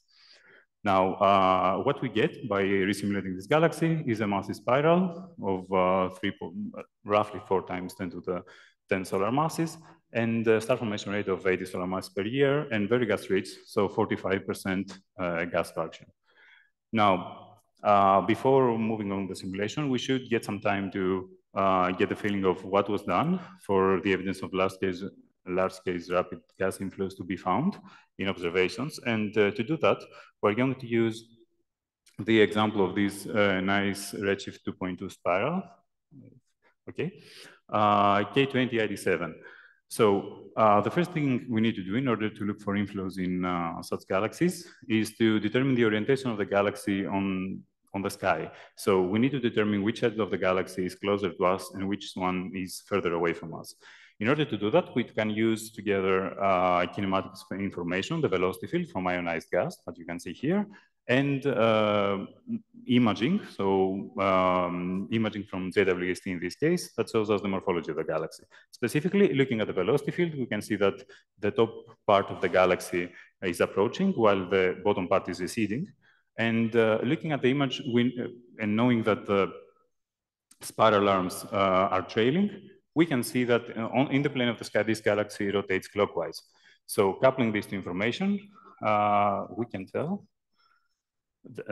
these two pieces of information, we can tell that the right side of the galaxy is closer to us, while the left one is further away from us.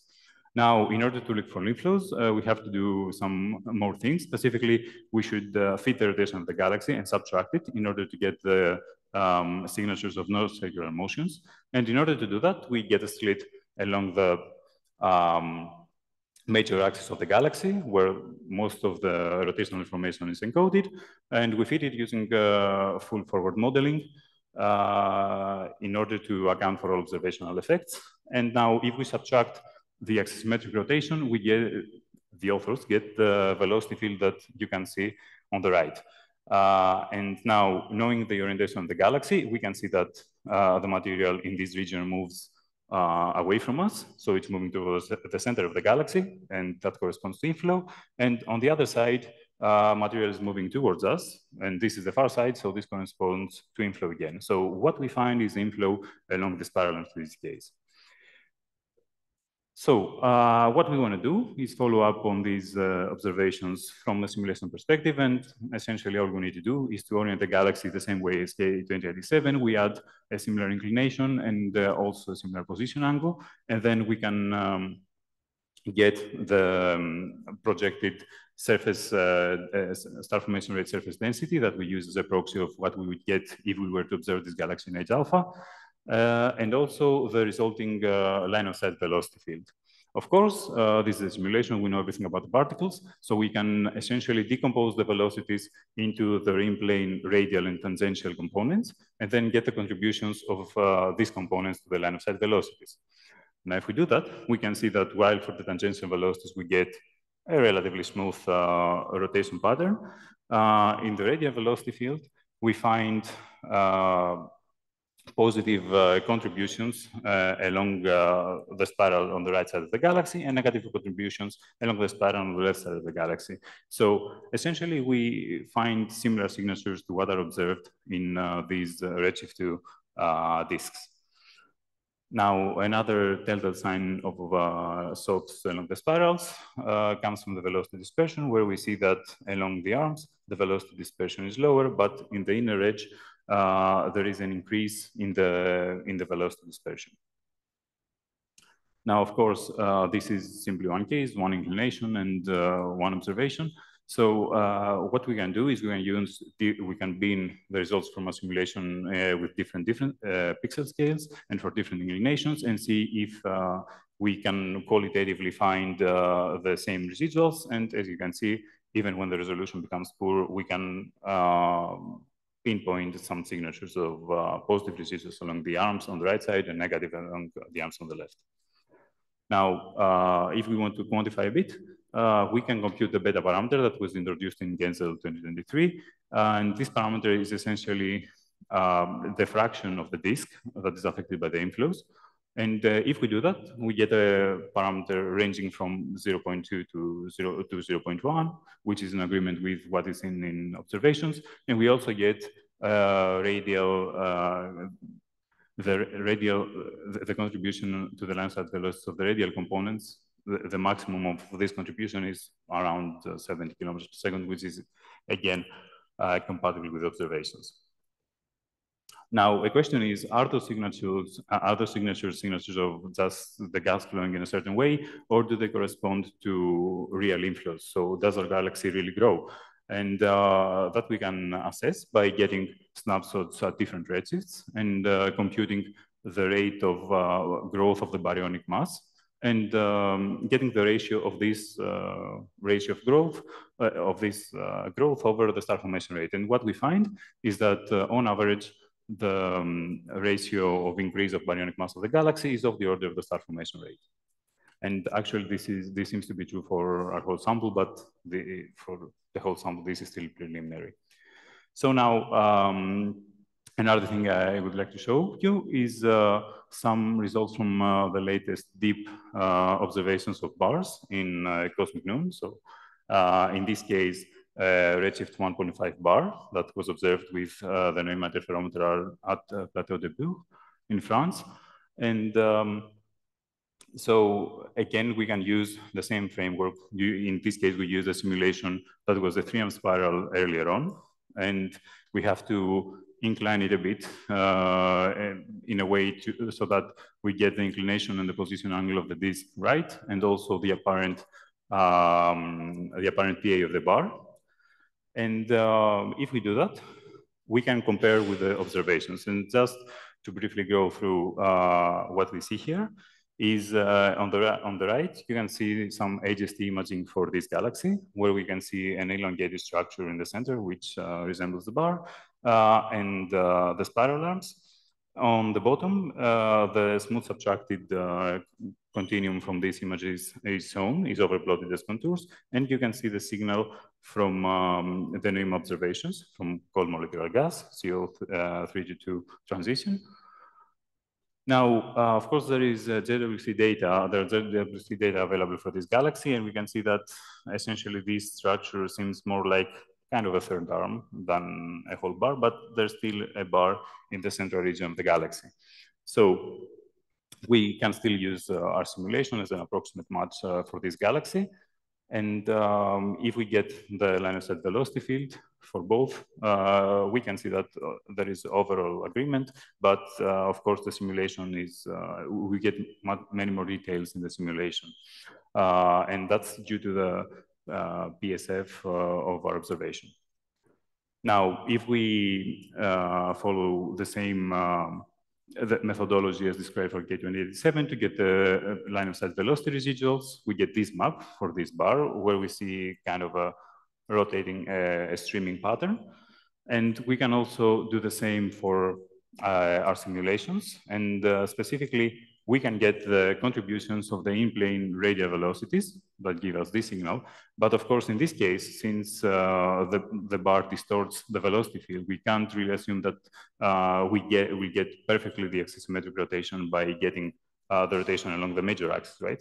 So what we have to take into account also is the perturbation to the tangential velocity. So essentially the difference between the tangential velocities, the true tangential velocities, in-plane tangential velocities, and the assumed rotation from getting a slit along the major axis of the galaxy, which gives us the residuals you see on your screen. And then what we expect to see is if we combine the two, we'll get the total residuals which resemble this streaming pattern that we see in the observation. Of course, in the observation, we don't have good enough signal to noise ratio to determine anything other than this region here.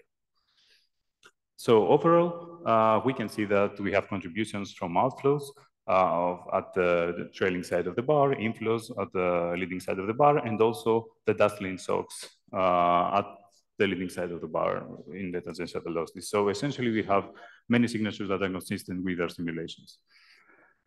So that's about it. And just to give you a brief recap of what we discussed today is in our DLS disk simulations project, we find morphological evolution as a function of the gas fraction. And we also find inflows along the arms and outflows in the interarm region.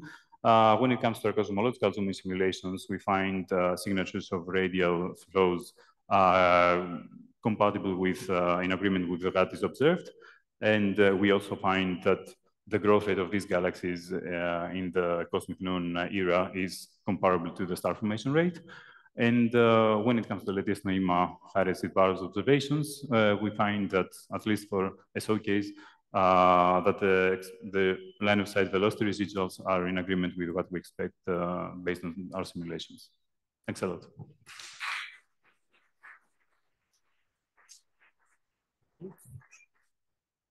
Questions?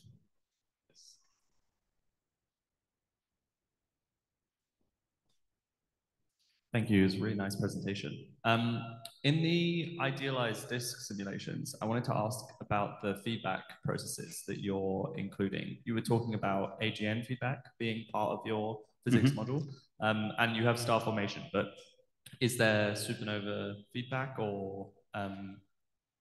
Yes, so the model we use is the TNG model. So it's essentially, we don't tweak it in any way. We just use it as is. So yes, in the case where we add a black hole, we take in, advantage of the fact that AGN feedback recipes are included in the TNG model. So yeah, otherwise it's all of the other types of feedback, like galactic outflows and as you mentioned, the supernovae feedback and star formation, stellar evolution processes. Okay, thanks. Hi, Stavro. Hi. Very nice talk. Okay, maybe my question is a bit naive one, but I would like to know how do you increase, okay, you want this in the idealized disk simulations. You want to increase the gas fraction. And in a sense, you're putting some more gas than the galaxies that you have, than what the galaxies have in this particular time. So how do you put it? I mean, you put it in plane, or how do you do this? That's my question. Okay, we put it in a disk in a rotational equilibrium, so the disk has some thickness. And in this particular set of simulations, what we do is we keep the same disk we had. We have a fixed stellar disk of roughly 10 to the 11 solar masses. And then we just introduce a gaseous disk and spin up the whole thing so that it's in equilibrium. But we essentially add more gas. So the whole thing becomes more massive. And that's something that we also want to address. So we are also running some simulations in which we convert some of the stars in the disk to gas. So that because now, while we add gas by intervals of 10%, which might not be very significant, overall when you reach a 50% gas fraction, this adds up. And we want to also run simulations where we keep the mass of the disk fixed, and we can, split it between stars and gas. And maybe a follow-up of this. Don't you expect that the gas disk maybe is like more extended than the stellar one? Yes. Okay, so there are some papers on the topic comparing for high redshift the sizes of essentially the stellar continuum that you would get from JWST 444, the 444 wideband filter, and CO observations that find little difference between the effective radii of these disks. So in these galaxies, despite the fact that in low redshift, I think you have a more extended disk, in high redshift cases, you don't. However, due to numerical reasons, because if our disk is it has the same scale length as if our gas disk has the same scale length as the stellar disk, we might get some starburst in the center where the gas will be more concentrated. We've tried both scenario with a gaseous disk where the scale length of which is 2 times that of the stellar disk and equal scale lengths. So it's a very valid point.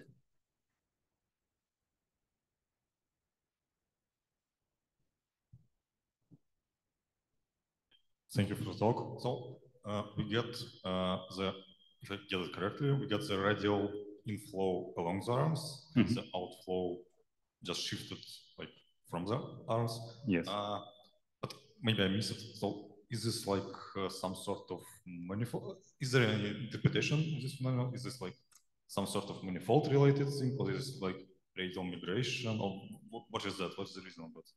Okay. I don't know. I can't really answer that. Yes, the thing is we find negative and positive radial velocities in the regions along the arms and in the interarm regions, as you mentioned. Now, what kind of motions do that? I mean, we know what happens in low gas fraction cases where the linear theory still holds, but in our case, we haven't really looked into. So we still need to find an interpretation for simulations and what you observe in the real disks and high Zs. So we need interpretation still. Yeah, we need to, yes. We find similar signatures and similar flows, but we need to see what exactly happens there. Just also a question. It's a bit like in the previous talk about numerical viscosity. In HERA talk, can you have people check the numerical viscosity quantity in terms of dissipation due to the numerical code, the energy dissipation? I can't answer that. Because it could be crucial. If you must have some dissipation, which is not included explicitly in the code by radiation loss and so on, and could have consequences on the accretion rate and so on of the gas. I see. Just a word. So thank you. Thank you.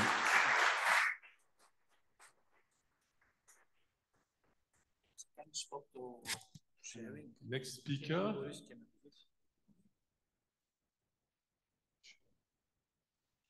We need a minute to disconnect the PC. So just a minute.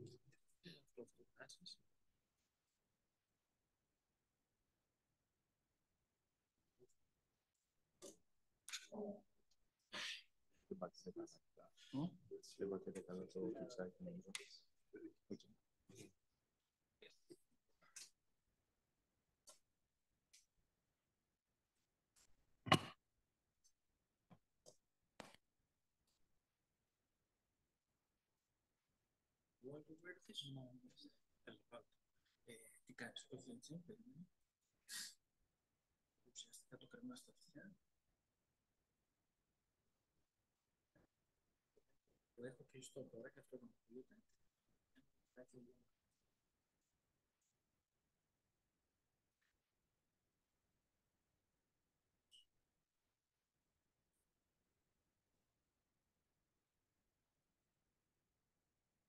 So we will have a talk by Pericles Orkalidis, radial transport of gas and stars in disk galaxies in the HERA simulation.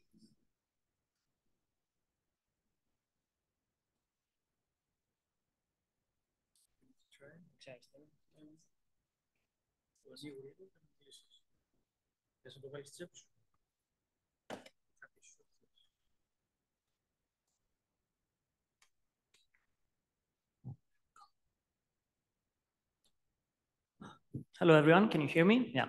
So my name is Pericles Orkalidis. I did my PhD at the Max Planck Institute for Astrophysics. And today I will tell you a few words about the work I did there in collaboration with Robert Grant and Robert Yates, who are both now in the UK, and also with Volker Springel and Guinevere Kaufman. The idea of my work was to study two processes that happen in disk galaxies and are related to the secular evolution of the system: radial gas flows and stellar migration. So we wanted to study these two processes using a numerical simulation, namely the HERA simulation, and observe how these processes operate there, and if possible, arrive to a parameterized description of them that can be input into the L Galaxies 2020, which is a semi-analytic model that's developed in Munich, among other places. Some context on these processes. So the radial gas flows you held already. I'm referring to the flows that happen within the plane of the disk. So this is XY, this is XZ or YZ. And these flows were postulated in early galaxy formation models in order to explain why we get exponential density profiles in our disks. And they were attributed to a couple of physical reasons. Firstly, the fact that the gaseous disk is viscous. Also, when we have gas on-falling onto the disk that has different angular momentum than the gas in the disk, this can be a driver of flows. And also you heard a lot, the interactions of the gas with bars and spiral arms can drive these radial flows.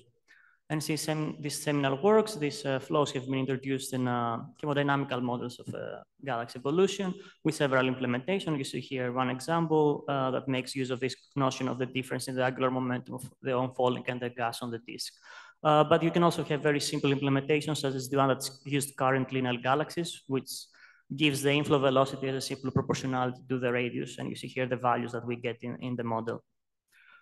Observationally, you heard a bit from Stavros. You want to use tracers, for example, 21 centimeter or other molecules such as carbon monoxide to look at the disks basically. Remove the rotational component and be left with what is in the radial direction. And for the local universe, we get this range of velocities in the general regime of a few kilometers per second. Sorry. Onto stellar migration. Stellar migration refers to the fact that a star is born at a given location within the disk at a given birth radius, but during the evolution of the system is subject to many mechanisms that can alter its position within the disk. And in the literature, there are two terms that are used, churning and blurring. Churning refers to changes in the guiding radius of the star, therefore the angular momentum of the orbit, and blurring refers to changes in the epicycle around this mean radius. And driving mechanisms for stellar migration are again non-axis symmetries in the disk, bars, spiral arms, but also other effects such as interactions with satellites, interaction of stellar orbit with gas clamps, or even stellar feedback has been discussed. And again, you can model this process. Several implementations certainly have been modeled the churning process with this expression for a probability for a star to move from one ring to another in their model. And this is how the result looks like for all the stellar populations. And there is this model by Frankel et al., which gives the probability that the star born at a given birth radius or not has migrated to another radius r after some given time. And this is governed by this migration strength parameter. Now, on to my work. You heard a lot about the HERA simulation, so I will not give any more details. I will just tell you that I used 17 individual objects from the simulation. 9 of them were Milky Way size, and 8 of them were slightly smaller mass. The resolution level was this one for the baryonic mass, 510 to the 4 solar masses. And we had 252 snapshots spaced roughly every 60 mega years. So starting with the radial gas flows. First, I wanted to tell you how we track the gas in the ARIPO code, because ARIPO is a moving mesh, use a moving mesh representation for the gas. So these cells are dynamic in time. So if you want to track fluxes and flows, you want to use tracer particles. These are particles that are initialized at the start of the simulation at each gas cell, and they are allowed to be transferred between the phases of the cells following the mass flux, the calculation of the mass flux in a probabilistic manner. These tracers can be in the gas phase, in the non-star forming gas of the simulation, the star forming gas of the simulation, but can also through star formation be locked in stars. They can be, and they can end up in winds, and through incorporation from the winds, they can end up again in the gas phase. And this is also one example how it looks like if we are now in the 2D plane and select the tracers in the XY plane at the given ring. This is centered around 7 kiloparsec, I think, at a given snapshot. And we wanted to see how these tracers have moved around in this plane if we allow, if we look at the subsequent snapshots. And you see the evolution here after 1 or 2 or 3 snapshots. The tracers basically follow the rotational pattern of the disk. They follow the density pattern, if you can discern here. And in general, after some time, they have diffused a lot in the XY plane. And we wanted to describe this effect that we see here and do that consistently. So the same exercise for all our galaxies at different rings. So basically select the tracers at a given ring and ask where are they at the subsequent snapshot. And we can create these distributions of delta R between 2 snapshots. This is how it will look initially, a delta function. And then after a given time, it may look, this is an example, it may look like this. And we quantify these distributions by looking at the median, which is an essence of the bulk motion of the material, and how wide, how spread out is this distribution. It gives us how much this material has diffused. I call this parameter W. And we get these 2 parameters for a given ring at a given selection time for a given delta t, the difference between the 2 snapshots. And the delta t is important because here I'm doing the same exercise, but now I'm plotting the radius. I'm selecting the tracers in this red bin, and we look at them after 1, 2, and 3 snapshots, and you see the evolution, how they have moved inwards, and they have become more and more spread out as we go to as we look longer times. And we assume there's probably a dependence of W to delta T to some power. If we go some purely diffusive process, this alpha would be 1/2. We find that what best fits the data is 1/3. I'm not very sure about the physical reason, it's just what's there in the simulation. And by dividing median by delta t, we get essentially a bulk flow velocity. So here I'm showing you a compilation for these two parameters of all the data. So each data point here is one ring, and this is combining all our galaxies. And that's for redshift less than 1. So it's a pretty much local universe.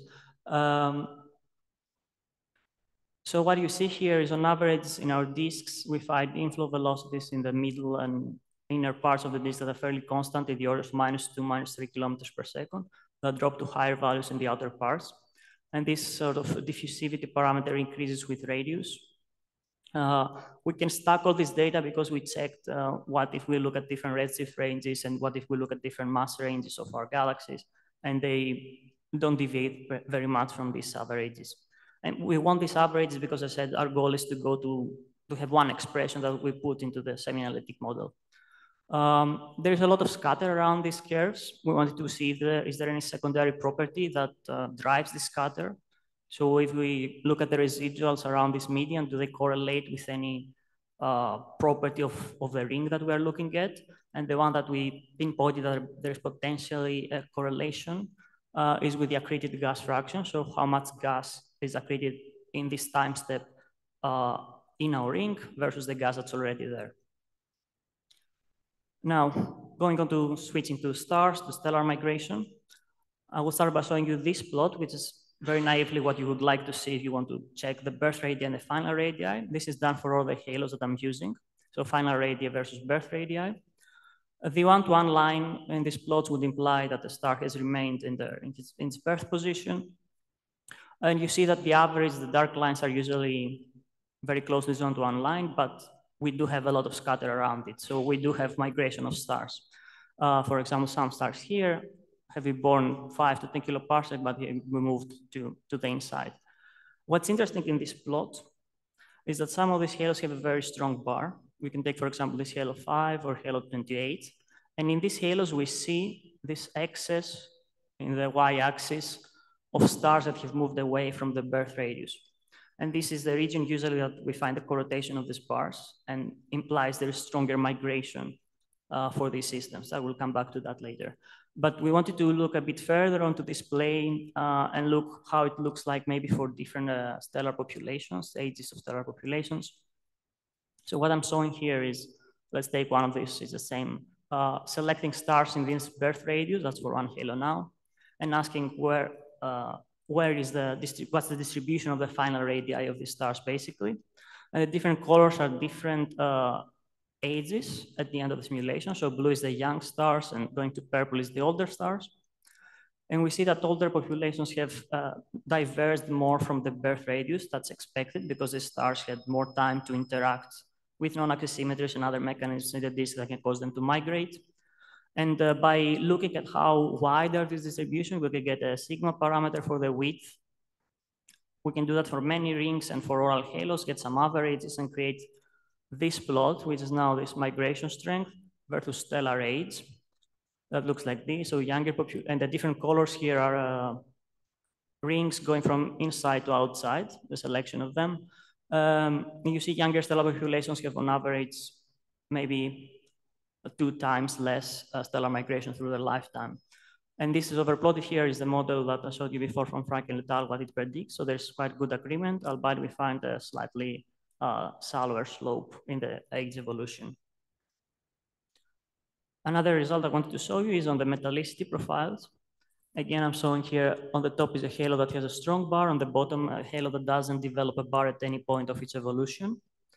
The solid lines are the metallicity profiles that we get at redshift 0. Color-coded again, decomposed, if you wish, in the ones for the older stars in green and the ones for the younger in blue and cyan in between. And what's interesting here are the dust lines, which are the profiles that would have resulted if there was no stellar migration. So if we basically took the birth radii of the stars as their final radii. And these profiles, in the case of the bar that doesn't have a strong, of the galaxy doesn't have a strong bar, they look pretty much identical. When we do have a strong bar, in most cases, we find this effect of flattening of metallicity gradient, which is more pronounced for the older stellar populations. And wanted to see, okay, if we fit this outer slope and calculate the change. Does it correlate with the bar strength? There is a correlation. I wouldn't argue it's too strong, but in general, when we have stronger A2 coefficients or stronger bars, we observe larger delta alpha, the change on the slope, so flattening of the profiles. Now, so far I was talking about burst radii and final radii. We wanted to see also more instantaneous or shorter time changes because of this migration. So here I'm showing changes in the guiding radii between two times. And here in the x-axis is initial guiding radius in the time of selection, and here is the change of the guiding radius basically. On top again is a barred galaxy, and the bottom a non-barred galaxy. And going from left to right, I'm increasing the time that I'm looking at from 200 megayears to 1.4 gigayears. And you see a striking difference when we have a bar and when we do not. That's usually found in such plots. When we have a bar, we see these reeds of stars that have migrated. These have migrated inwards, these have migrated outwards. And these reeds corresponds to the corrotation of the bar that drives much stronger migration. But what's interesting also is that this pattern kind of widens if we look at larger time. So we wanted to see, can we potentially parameterize the x-axis, how wide is this pattern with radius and with time? And we get these sort of curves. So this is how wide is the pattern again for different separation between the snapshots that I'm looking at. Is again averaging, compiling over data. And you see there is a clear evolution that we can parameterize and display. Here I'm also decomposing this curve, selecting one time step that I'm looking after between the sample that has a strong bar and one that has a weak bar. So splitting my sample in two. And you see the effect that it's pretty much obvious here that in the barred galaxies, we have higher values of the pattern, especially in the middle parts of the disk. And this is like by parameterizing these planes, we get these equations that are as a function of radii and delta t that describe the spreading of the gas, how much we sift the gas, and the spreading of the stars, basically modeling stellar migration. And we can take these equations and go to galaxies now. We didn't hear about semi-analytics, so I'll tell you a few things. So galaxies as a semi-analytic model, what does it do? It builds galaxies on top of dark matter merger trees that come from a dark matter only parent simulation. And how these galaxies are modeled are usually imagined as a set of reservoirs that hold mass. Usually you use hot gas, a cold gas, and a stellar reservoir. And in the model, you use physically motivated recipes to basically dictate how mass is exchanged between the different reservoirs. For example, star formation recipe, which in many cases is very similar to the ones they use in simulation, will turn cold gas to stars. Feedback mechanism will hit the gas maybe or eject it overall from the galaxy. But we also model chemical evolution, we model mergers. What a galaxy has on top is a radial ring decomposition of the gaseous and stellar reservoir, so a realization of a disk essentially. So on top of the total mass, we have like X mass in the gas for a galaxy. We know how much mass we have at different radii, and that allows us to, in the end of the model, to output radial properties. So in this scheme, we wanted to implement, update the existing gas inflow recipe and implement a stellar migration. So essentially tell the gas and the stars how to move around these rings at every time step, at every iteration of the model. I won't go into too much details here because it's still, this is ongoing work. I will show you the idea behind it. So we wanted an algorithm that basically does what we got from Auriga. Here you see some toy model to show you the effect. So if I put all my mass at one ring, run the algorithm, for some time, we see how gas in this case is transported inwards and spread out, and how mass is built to the inside. And again, toy representation of a mock surface density profile. There's a red line down here. After some time, going from blue to yellow, and the yellow curve at the end, we have amassed all the gas in the very center and depleted these rings. And this is just me pushing gas inside. There's no star formation or other physical effects. And eventually what we want to do is to get density profiles for gas and stellar mass, for gas and stars, yes, and compare them with observations. These are data points here. You can focus maybe on the 10 to the 11 solar masses population of the model. But these are very, very, don't take it take it with a grain of salt, because this, we did a change to the model. And when you change the model that has so many parameters, you need to do a recalibration, because you put something new, maybe you need to tweak something else to get, to calibrate with mass functions and the stuff that you need. The same here for the stars. And I will leave you here with the conclusions, with a summary. Thank you.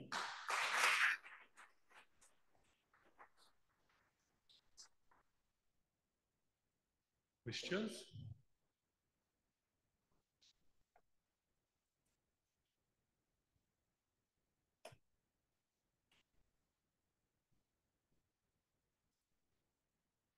Thank you for the talk. So, is it correct? Sorry, that so we take in simulations we take like one sun mass star, and we can like assume from these results which the radial position of it will be like during the like I don't know one rotation of the galaxy disk or something like that. Do you understand what I mean? Yeah, what was the question? Like if it's one solar mass or? Yeah, okay, we take like some star. Can we assume like, can we get the estimation of the, how it changed its radius with like several rotations of the disk? Do we have like exact number, like 500 parsecs?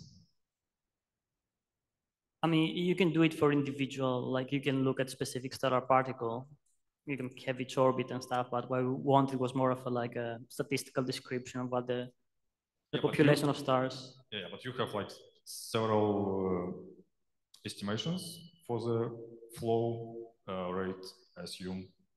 So you can probably estimate. Oh yeah, like in the model, that's what you want to do.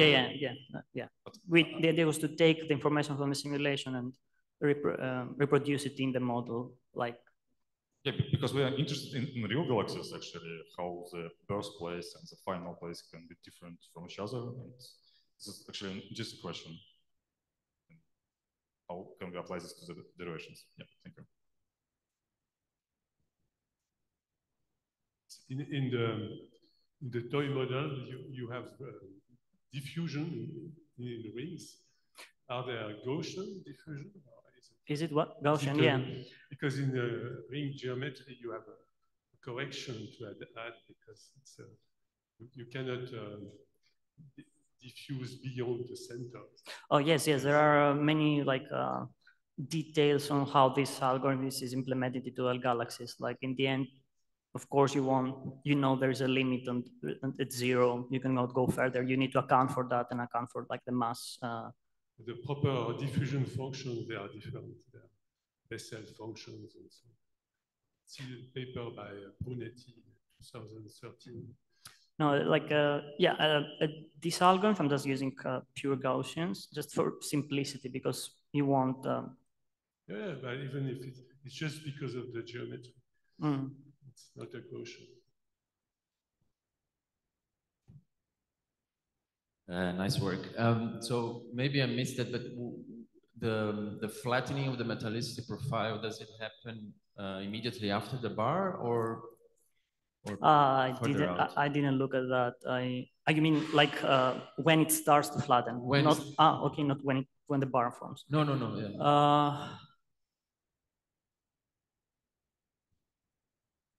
Yeah. I cannot answer that for sure, but like, yeah. Yeah, it looks like it starts like around 0.6, 0.7 R90, right? So then you have to see how long is the bar, but okay. Again, it depends like the different bars. Just another quick one. Did you check the metallicity in the bar? Because in timer we've been finding that the stellar metallicity in the bar is higher or at least the same as the metallicity in the surrounding disk?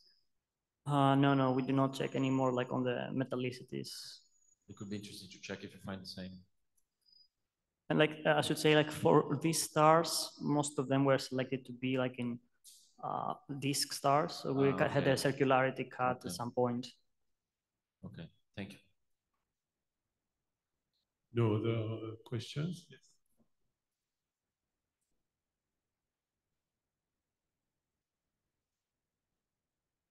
First, I agree with Dimitri's point. Maybe it would be nice to check when this begins in dark galaxies. But did you also check if you have this flattening happening without existence of a without formation of a bar? Did you check in your simulations where bar don't form? That if you also have this flattening without that? So. Or to rephrase that, like how significant it is if, in presence and in absence of a bar. Yeah, so that's basically like why we looked at halos that do have a bar and those that do not, and we saw this difference. We didn't run controlled simulations, maybe to check if when we put a bar, how strong, etc. This is just the results from the halos that I used. But yeah, the general idea from this metallicity profile was that in those halos that did have a bar, we know they had a bar, and in the time scale that we were looking, they had formed a bar already long ago. In the end, we saw this flattening of the metallicity gradient. Thank you.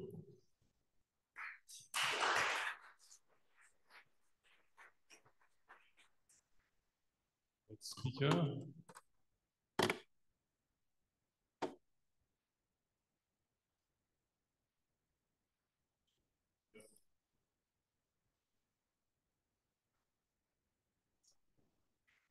Right.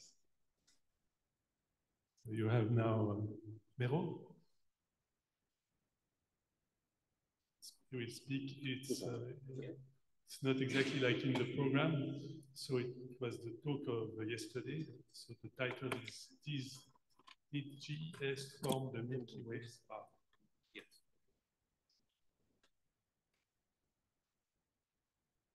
Title is a bit different.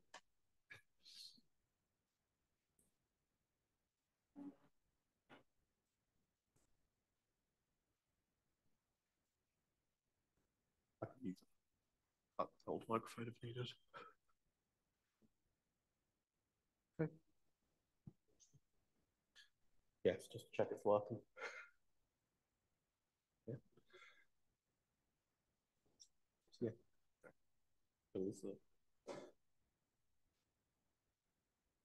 Hi, I'm Alex Marrow. I'm doing my PhD at Liverpool John Moores University, and I'm going to talk about my project on galaxy interactions and that's fallen.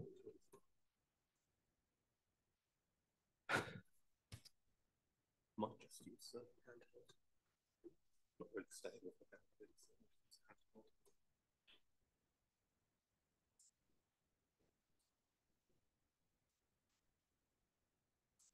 Okay, this is working a bit better then.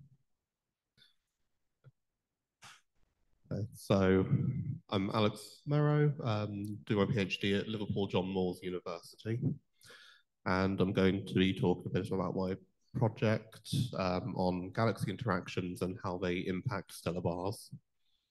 So this talk's split into two parts. The first is the main part about the potential formation mechanism for the Milky Way's bar, with the second part going into a bit about the evolution of pattern speed with interactions on a pre-existing bar.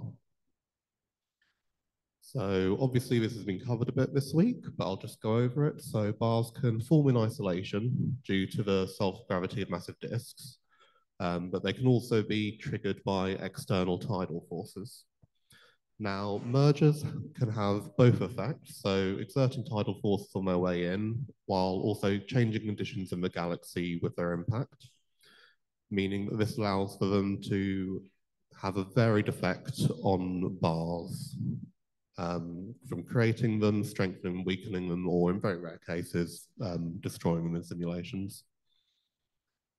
The Milky Way's last significant merger happened around 10 gig years ago, known as the GES, which again we've heard a bit of this week, at stellar ratio of around 5 to 20%. At a potentially similar time, the Milky Way's bar formed, which has persisted to present day. This definitely isn't a clear-cut timing, but evidence seems to be going to here, but we've had this week indications of a potentially younger bar. But the scenario we're investigating is this older bar. So is there a link between these two significant events happening so close together? So we do so using the HERA cosmological simulations. And in particular, we have looked at HERA 18. This is because Francesca investigated and found that it has quite similar chemokinematics and bulge at present day. It also has a GES-like merger at a similar mass ratio about 9 gig years ago, which leaves a similar signature in the chemokinematics at redshift 0. It's also helpful this halo exists with 3,000 snapshots. That's a time resolution of around 5 mega years, which is great for trying to order and work out causation for events. HERA 18 also has a bar. So having a quick look at the evolution. So this is just before the GS-like merger enters. So that's about to happen now. It causes some significant disruption, but very quickly around the 8 gig year mark, we do form a bar. This bar does last till the end of the simulation. So here we have the bar strength from the top panel with the distance of the GES-like merger in the bottom panel. And you can see that the bar strength quickly rises when the GES has its pericenter and merges and maintains itself towards the end of the simulation. So looking at the first possible culprit, the tidal forces from the GES merger. Here we have the evolution of the second Fourier mode, which is one which tends to indicate a bar with time at different radii.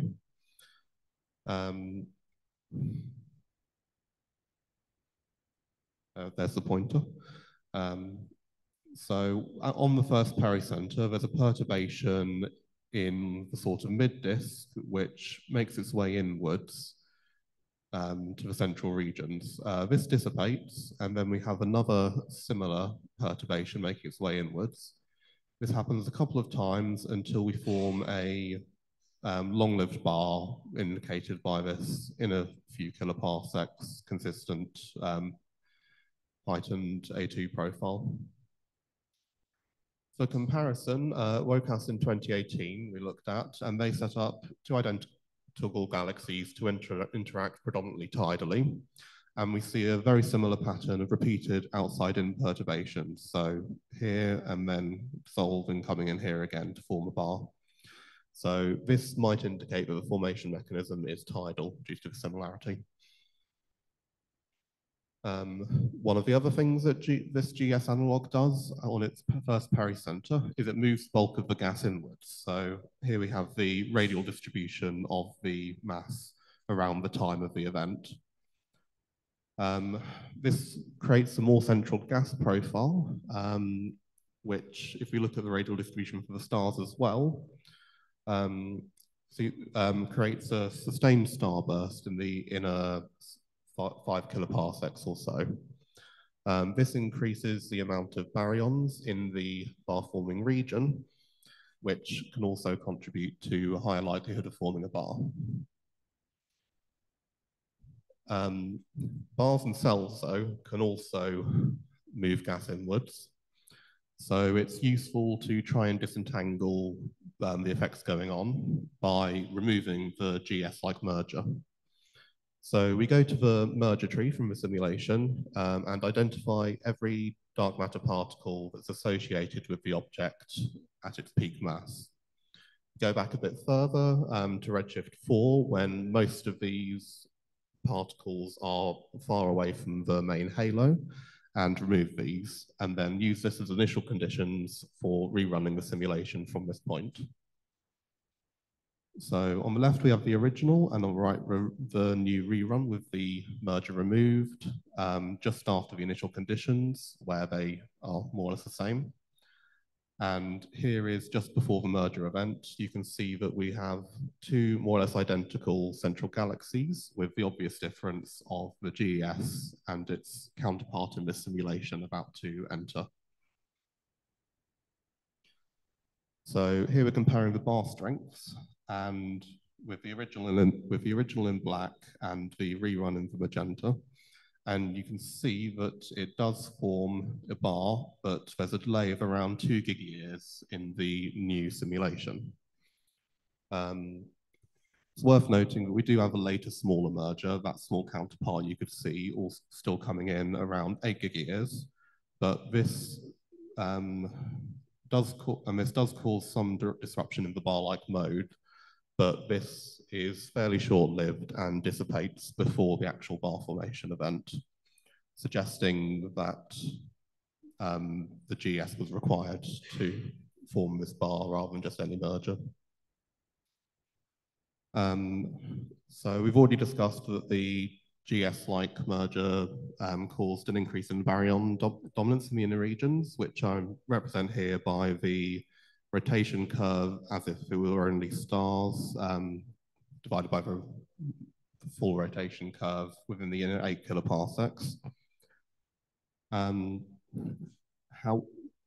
so at the time of the original bar formation, the original does have a higher inner baryon dominance. However, by the time we actually form the bar at the red line in the rerun, it has a much higher baryon dominance than the original required, suggesting that this level of inner baryons wouldn't have been enough on its own to form the bar in the original. We also, moving on from the bar, look at some of the late time differences, and as is obvious here, the original has a much more extended disk than the rerun. This is reflected in the angular momentum of the gas, so we've got specific angular momentum here for different regions of the gas, and they diverge around 7 gig-years ago, with the original's angular momentum rising and the reruns seeming to fall. Now, this can't be explained simply by the angular momentum imparted by GS directly. This comes in at an angle, and actually it reorients the disk. The effect this actually has is to align it with the surroundings. So this is the angle between the stellar disk and the angular momentum of the gas within 50 kiloparsecs and everything associated with the halo, which is about twice as far. In the original, there's everything gets misaligned when the GES analog arrives, but things settle down and future gas is accreted in the plane of the galaxy to build up its angular momentum. In the rerun, however, everything starts to get out of plane with each other, and this stops the new gas accretion being able to contribute to the angular momentum of the pre-existing disk. Back to the bar, we also have a look at the Teneriga halos, which Fatahi identified as having GS-like mergers from their present-day kinematics. So here we have their merger times plotted against their bar formation times. And so it seems like the line of equal times I've missed off here, but these 5 form their bars around the same time as the GES merger, indicative of the correlation. These 5 galaxies, as well as one which doesn't form a bar at all, are the 5 heavier GES-like mergers.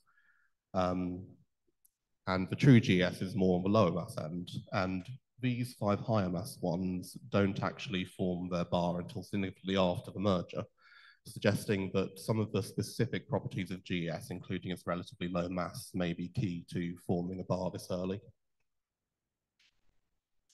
So I've got some conclusions up there for part 1 of the talk, essentially culminating in the suggestion that the GES merger very plausibly could have triggered the formation of the Milky Way's bar in reality.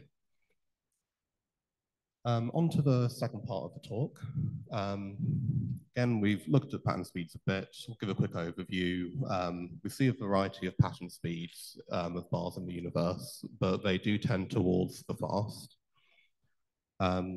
Simulations show that over their evolution, they tend to slow due to the spherical components, giving them the angular momentum in the galaxy.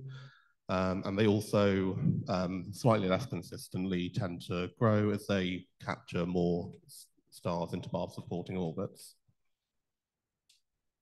Galaxy interactions can have, again, both effects by imparting a torque on the bar and changing internal conditions, which has the potential for speeding up or slowing down bars.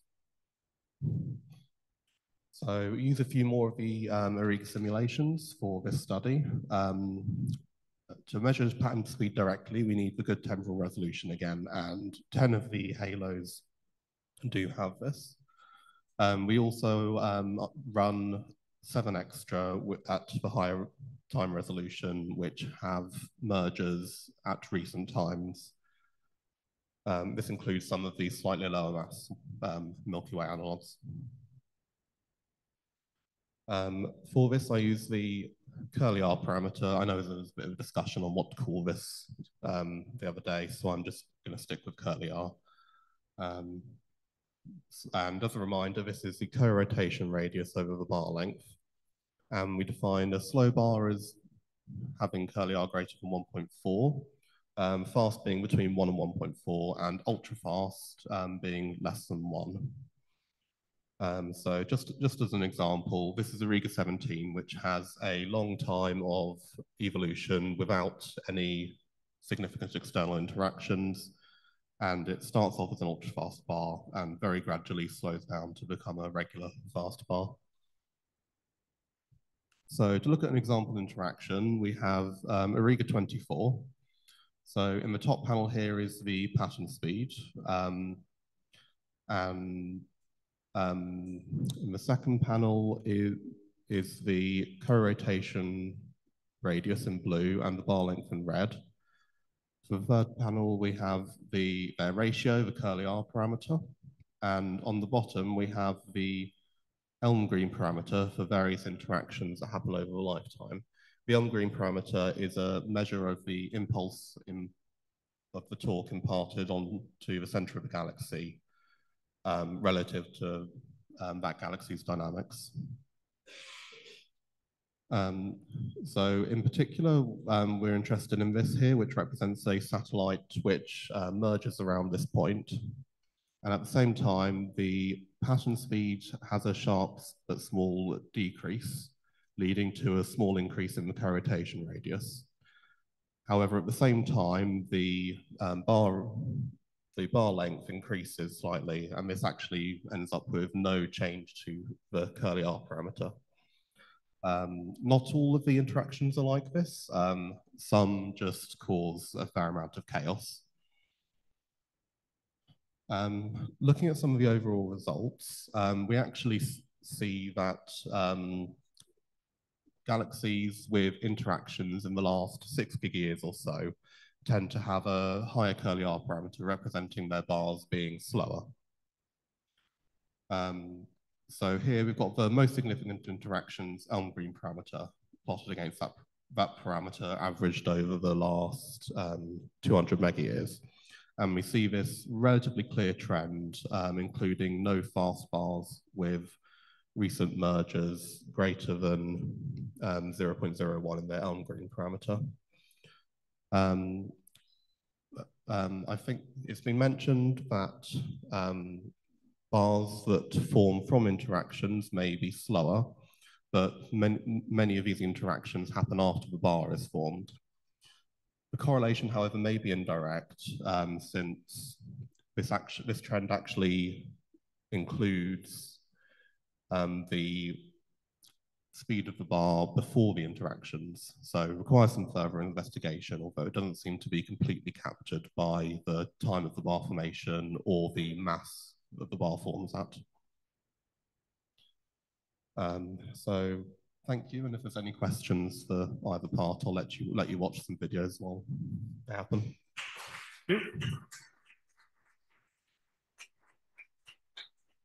Questions? Hi, Alex. Thank you. Very nice talk. I was curious because in the first part, you have the same simulation with and without the GS-like merger, right? So I was wondering about the pattern speed of these two situations. Because I noticed that you reach the same strength in the bars in these two situations, but I was wondering how the pattern speed could compare if you looked into that. Yes, so here we have the curly R parameter for both of them. It's worth noting there's a bit of chaos in the rerun in the last couple of gigayears. This is because it runs out of gas in the polar disk forms. But in any case, during the time when it is easy to get a pattern speed, the new bar is both shorter, but it also rotates faster, and this results in it being ultra fast rather than the original simulation's regular fast pattern speed. I have a question about how to define the length of the bar, because I think in the literature you have many ways to define this length. So of course the dispersion on the results. How do you define this little bar length? Yes, I mean, I have looked at a couple of options. I've so far been settling on the first radius at which the bar-like second Fourier mode dips below 60% of its maximum. Mm-hmm. This is generally relatively reliable, but like many versions of automatic bar length methods, can lead to a fair amount of errors, particularly when spiral arms align, for example. Mm-hmm. Yeah. Because you had some R below 1 at the beginning. It's typically because in the definition you include the spiral arms, so it looks longer, so longer than the co-rotation. Yes, yes, because ultra bars typically aren't theoretically possible, but when you're measuring a bar length, it's quite imperfect, and that seems to be the case of my measurements of bar lengths as well.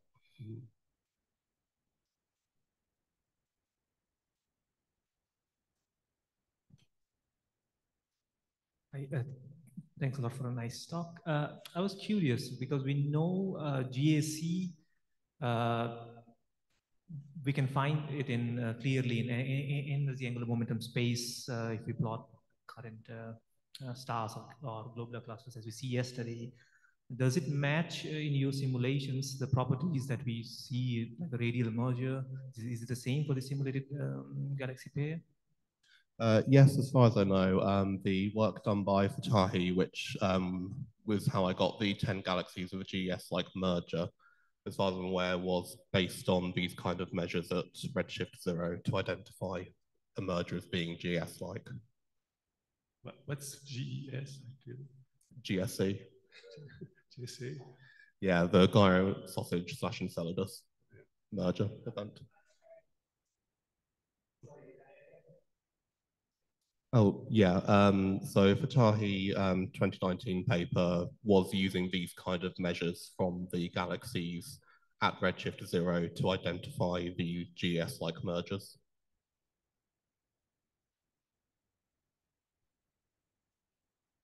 No further questions. So thank you.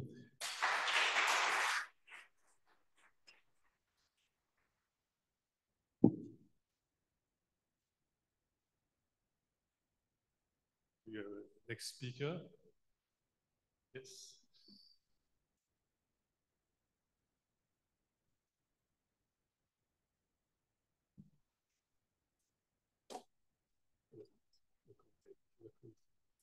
So the content, she will speak about GWST investigation into the bar fraction at high redshift.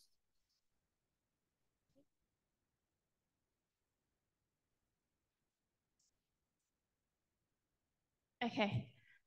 Thank you to Panos for having me. You've accommodated me here, and I'm very grateful for that.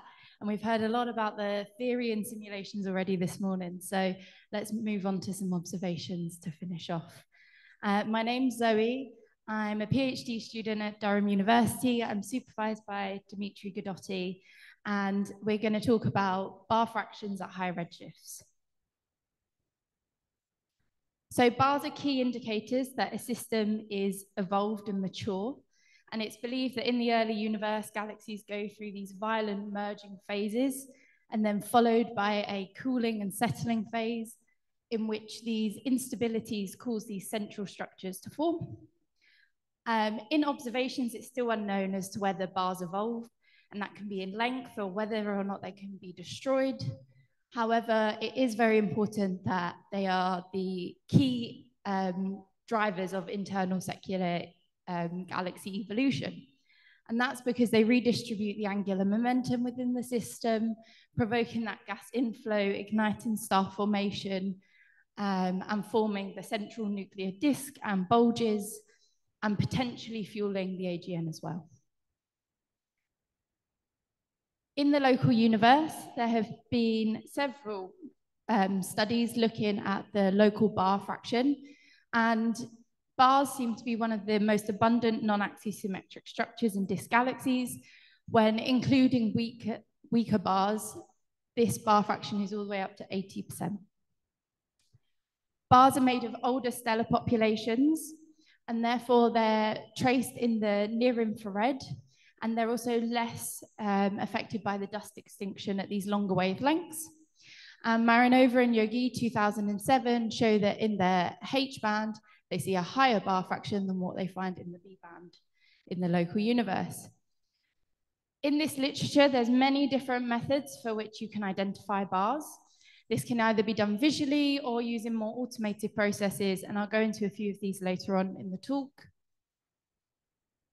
And we have had a few studies look at the evolution of the bar fraction with HST. So these studies are limited up to about redshift 1, and they all find a steady decrease in the bar fraction up to redshift 1. And Simmons 2014 pushed this boundary up to redshift 1.8. They didn't find much of an evolution, and it remained at about 10%. In more recent years, we've had lots of developments with the simulations, and we've already heard from Francesca on Tuesday about the HERA simulations. And here, this is just comparing those HST observations in gray crosses to the HERA bar fraction, and it agrees very well in that it's decreasing up to about redshift 3.5. On the right-hand side, I show Rosas Guevara 2022. This is quite a complicated plot at first glance, but if you focus on the black solid line at first, this is using the TNG50 galaxies. And they find actually a increase in the bar fraction up to about redshift 2. And even at high redshifts or about redshift 4, they're still finding a bar fraction of 30%. So much higher than what we found in observations. They have applied mass cuts, which you can see in pink and green. And then also they applied a bar length limit. So if you now look at the blue solid line, this is when bars have to be greater than 2 kiloparsecs. This agrees much better with the observations, and we'll discuss this in my recent work. So now we've had the first light of JWST, and there have been several high redshift bars already found. This is extremely exciting work, and I just show a handful of them here, either using JWST or ALMA data. And these claims that there are high redshift bars already questions our understanding of that bars would form after about redshift 1. Instead, the highest redshift here is all the way up to 7. And finally, there have been several studies since JWST has come out looking at the fraction of morphologies up to high redshifts. So firstly, HERA 2023 looks at just 3 different types of galaxies, spheroids, disks, and peculiars, and finds that already 1 billion years after the Big Bang, the Hubble sequence is already in place, with disk galaxies dominating after about redshift 5. There has also been a series of epochs papers come out over the past year, and I picked out Omerod et al. 2024 because they show this very interesting plot that even at high redshifts, the Szerzek index of massive high redshift galaxies is very low. But the key thing is that you can still differentiate between the spheroids and disks. And so then this motivates our work for that we can find a disk sample at high redshifts, and then we can find what the bar fraction would be at these high redshifts. So the question for my paper that came out earlier this year was, when do bars form? We look for them between redshifts 1, 2, 3, and really we want to see if any occur beyond redshift 2. We also take a look at the bar fraction's dependence on wavelengths observed at and the stellar mass. And then the key thing is we want to see if there's a difference between the HST observations and the JWST observations. So as for our sample, we use the first 4 Sears pointings, and we're using the 2 longest wavelength filters from NIRCam. This is the 4.44 microns filter and 3.56. This is giving us a resolution of about 2 kiloparsecs. As for our HST data, we're looking at galaxies in the candle's EGS and UDS fields, and we're using the 1.6 microns filter, so already much bluer. Overall, we have over 5,000 galaxies between redshifts 1 and 3. And to emphasize, as we want to make a direct comparison between JWST bar fractions and HST bar fractions, we have all the same galaxies at these early stages in both samples.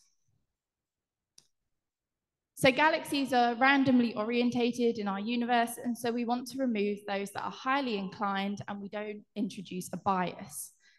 This is because those that are seen edge-on at these high redshifts, a boxy peanut shape wouldn't be clear with the resolutions we have. And so we first of all fit elliptical isophotes to our galaxies, then fitting them with a fixed center. And finally, we take those outer isophotes, and if their ellipticity is greater than a 60-degree inclination, they're removed from our sample. Now, the bar fraction is the number of bars in the number of disks. So what we want to do is now use the published disk fractions from both the JWST Ferreira et al. 2023 and Cartel-Tepe et al. 2015 for JWST and HST.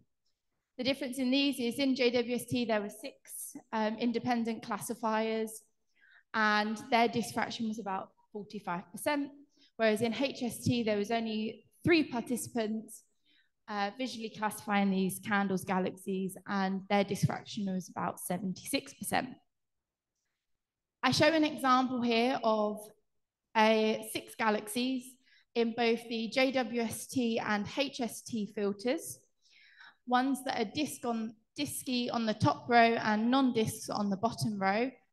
And the key thing here is in this JWST filter, the central galaxy, you can see this hexagonal shape. This is from the PSF effects of JWST. And so these galaxies with bright centers are actually unresolved. So a brief note on the different methods for how we can identify our barred galaxies. So it's very favorable to use more quantized methods as it's reproducible. And one of those is to use ellipse fits. The limitation of these ellipse fits is that if you have a more inclined galaxy, one that's not quite so clear and face on, or has some clumpy star-forming regions, which we see more at these higher redshifts, then the elliptical isophotes won't trace the bar nearly as well. If we do have a very well-behaved galaxy that's face-on, then this is one that we have found in our sample, and this is how we would measure that it's a bar. You'd first look for an increase in the ellipticity and a constant position angle along the bar, and then you'd want to see a change in greater than 10 degrees when you reach the outer disk, and also a drop in the ellipticity.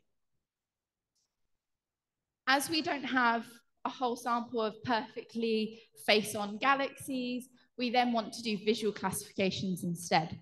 So we had 5 classifiers who could vote yes, maybe, or no to a bar being present in both the HST and JWST images. And we defined a strongly barred galaxy as one which received 3 yeses, and a weakly barred galaxy as one that received 3 maybes. I show you this voter count histogram just to emphasize the difficulties in identifying high redshift barred galaxies. So on the positive axis, this is for JWST, and negative is for HST. And we already have over 120 galaxies in which at least one of our participants thought that there was a bar present. A quick note on the mass of the stellar mass of our sample. We adopt the Duncan et al. 2019 95% empirical completeness, and this is the green step function here. The sample in total was over 85% complete.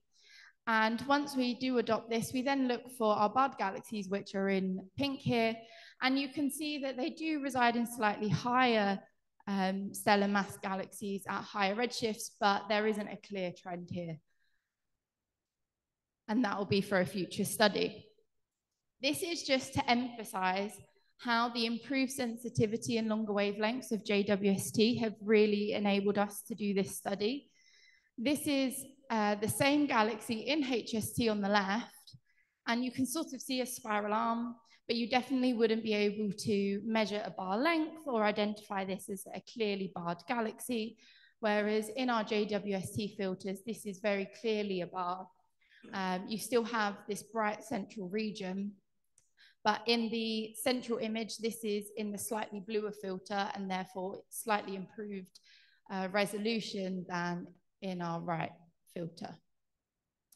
So these are the strongly barred galaxies which we found in our sample. You can see that many of them have beautiful spiral arms, almost grand designs. Some of them are quite highly inclined, so I'd say this one here and potentially this one. These ones maybe wouldn't have been seen in our ellipse fit method. And I also add in a 5 kiloparsec scale on each image. And this just emphasizes how long these bars have to be at high redshifts in order for us to see them. So we are definitely missing bars below 3 kiloparsecs because of those resolutions. As for our final results for this paper, this is our evolution of the bar fraction. Firstly, we include all of those HST bar fraction results in gray, and we include Simmons, who went up to redshift 1.8 in the left-facing triangles. As for our HST bar fraction, you can see this here in pink. This agrees very well with Simmons. As for our JWST bar fraction, which is in blue, this is twice the bar fraction found in HST. It agrees well with the HERA bar fractions, and we find now 39 barred galaxies in JWST and only 10 in HST. The main conclusions of this is that we are seeing already these mature, evolved systems at high redshifts, and that it's commencing much earlier than what we previously thought. Since our paper came out earlier this year, there have been 2 other studies that have also looked at the bar fraction used in JWST. We first have Liang, who looks at the effects of the filters in JWST on the bar fraction. So they theorize that if you use the 2 microns filter, which is the bluest, then you would find a much higher bar fraction of about 40% even at redshift 3, which is extremely high. Our results agree very well. However, they don't take into consideration that the bar fraction is greater at longer wavelengths. As for the left-hand side, this is the recent paper that came out last week from Gure et al. 2024, who also looked at the bar fraction at the same redshift ranges and looked at both the visual and ellipse fit bar fractions. These are the black and orange diamonds here, and ours are in the blue. They're within area of each other. Their bar fractions are slightly smaller. However, they do use a different sample. So they're now using the 10 Sears pointings. And they also use a different mass limit of those greater than 10 to the 10 solar masses.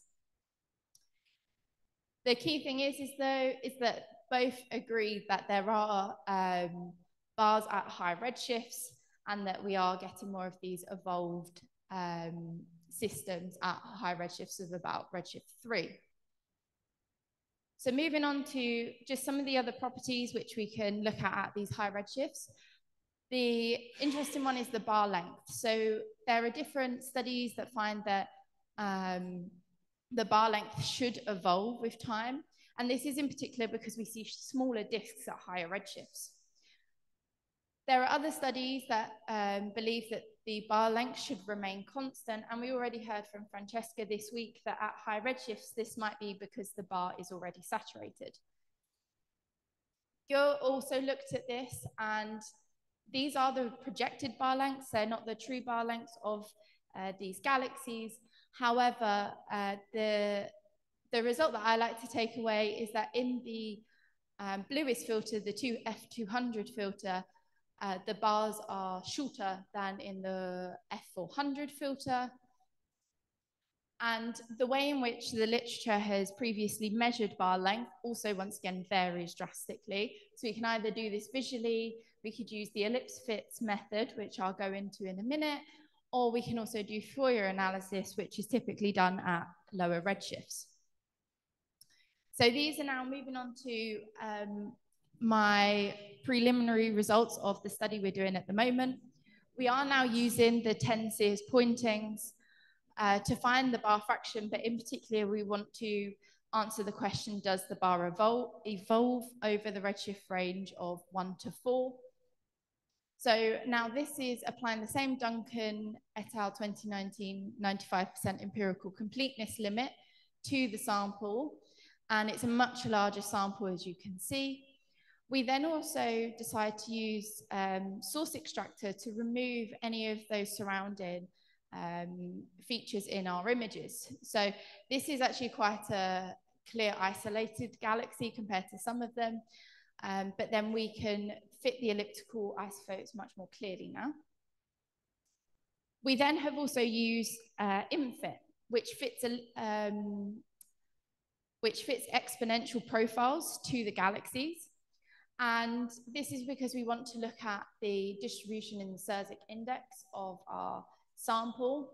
And you can see here that at these high redshifts, we still have, on average, a very low Sersic index. And finally, when we go to look at the bar length, so this is very preliminary at the moment, one of the methods which we can use is ellipse fits. If we want to do this, this is very similar to if we want to classify a galaxy as a barred galaxy. So we're looking for a peak in ellipticity, then the following minima in ellipticity, and a change in the position angle. All these three parameters can be used to define the end of the bar in all different studies. So some just select one of these parameters, or some select taking the average of these parameters. Irwin 2005 found that the change in position angle overestimates the length of the bar, and this can be seen here on this left-hand example. And these two galaxies are in our new sample where they're at redshifts 1.3 and 1.5 respectively, and their bar lengths using the average of these three parameters is around 4.6 kiloparsecs and 3.7 kiloparsecs. So once again, fairly long bars.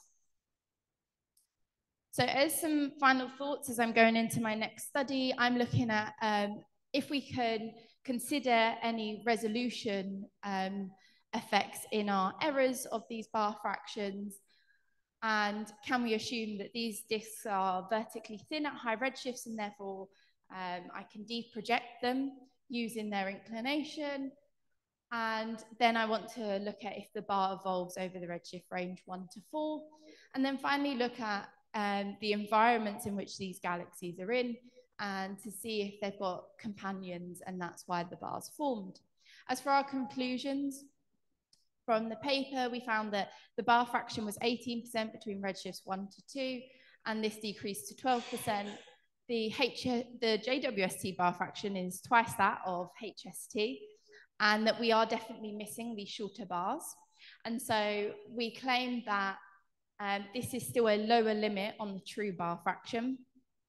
But finally, on the positive note, is that we have definitely seen that internal secular evolutionary processes are already in place much earlier than what we previously thought. Thank you.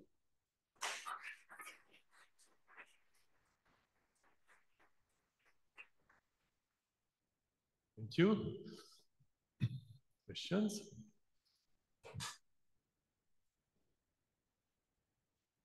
Thank you, Toby, for a very nice talk. I was wondering about how the 5 participants that took into the classification of the bars were selected. Are all experts in astronomy, or did you try to select someone non-astronomy related? How did you select it?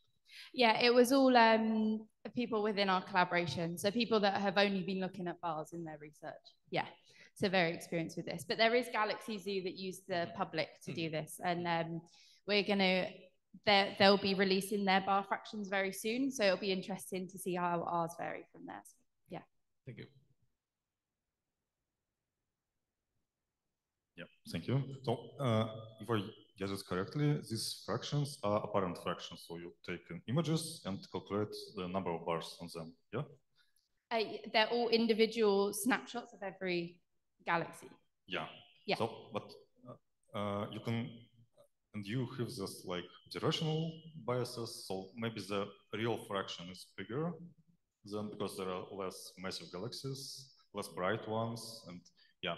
But, actually, Dmitry yesterday mentioned the paper where they do the same for the spiral fractions, and they do this some sort of test like artificially redshifted images, and you can try to estimate the real what the real fraction is. You just do the same test, but for the redshifted images. Yeah. Yeah. So yeah, that's very interesting. So we haven't looked at anything like that. It's slightly similar to what Liang's paper was this year, where they were trying to look at if we just apply a resolution limit to all these simulated galaxies, how does the bar fraction also because vary? I think So the real fraction is even bigger than the 20%. Yeah. Yeah. Thank you. Thank you.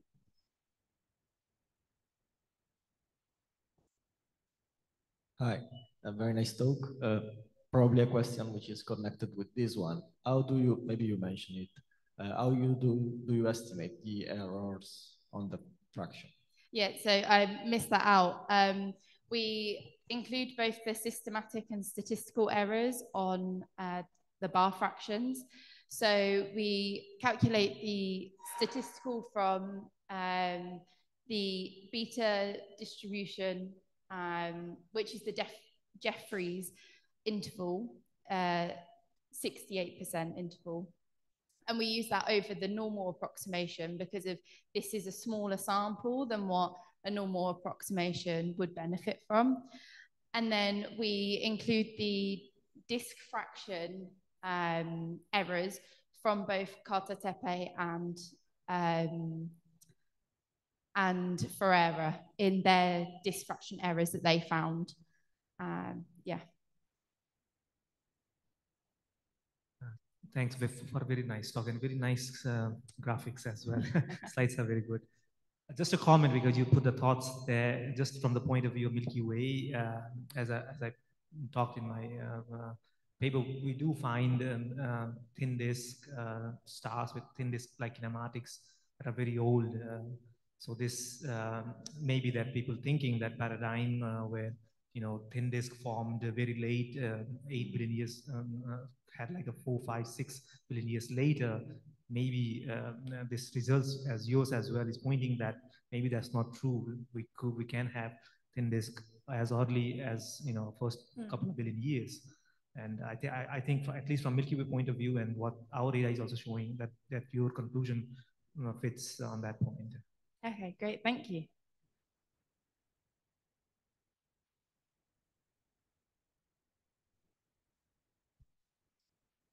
Thanks for the very nice talk. I was wondering, in the plot where you show your fraction and all the previous work fraction, between like redshift 0.5 and 1, if I remember, there's a lot of points that are like in the continuity of the HST points that you have, but that are really not consistent with the GWST values that you find. So it seems that all these triangles are like really underestimating the actual bar fraction, maybe due to the resolution issues that you've shown. So with GWST, do you have enough statistics to actually correct the fraction between these redshifts? And since at this redshift you have a better, I mean, the bar that you're more able to see are going to be like maybe below the 3 kiloparsec things. Could you like use the distribution in size, like size of the bar divided by size of the disk, like look at the distribution of that at this redshift and maybe extrapolate to see how much small bars are there compared to large bars, and maybe like have an idea of how much underestimated, I mean, what part of the small bars contributes to the total bar fractions?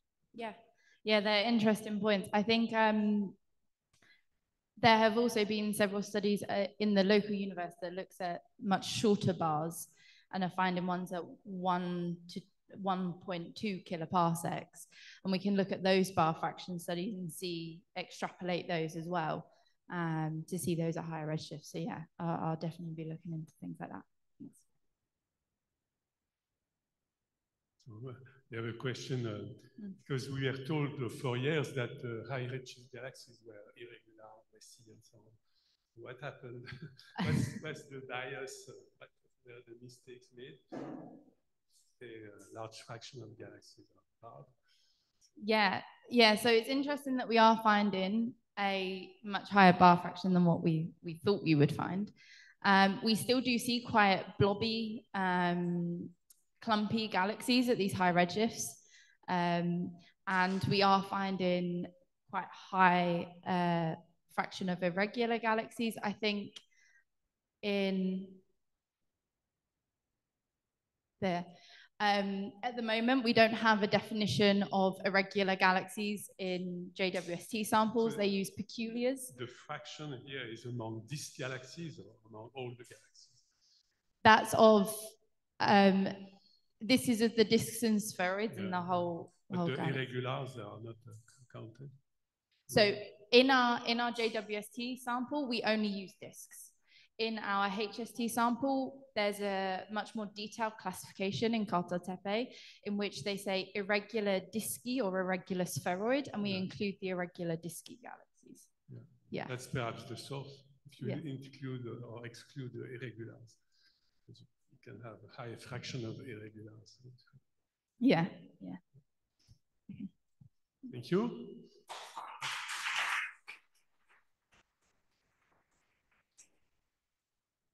Okay, before we leave for lunch, I repeat once again that the appointment at the museum is 5:10, not 5:30. And also something else, there will be a link that is related to Francesca's tomorrow hands-on workshop. You will find the link at the conference webpage just below the poster. It will be later tonight there. And so please have it in mind just to consult it. Okay?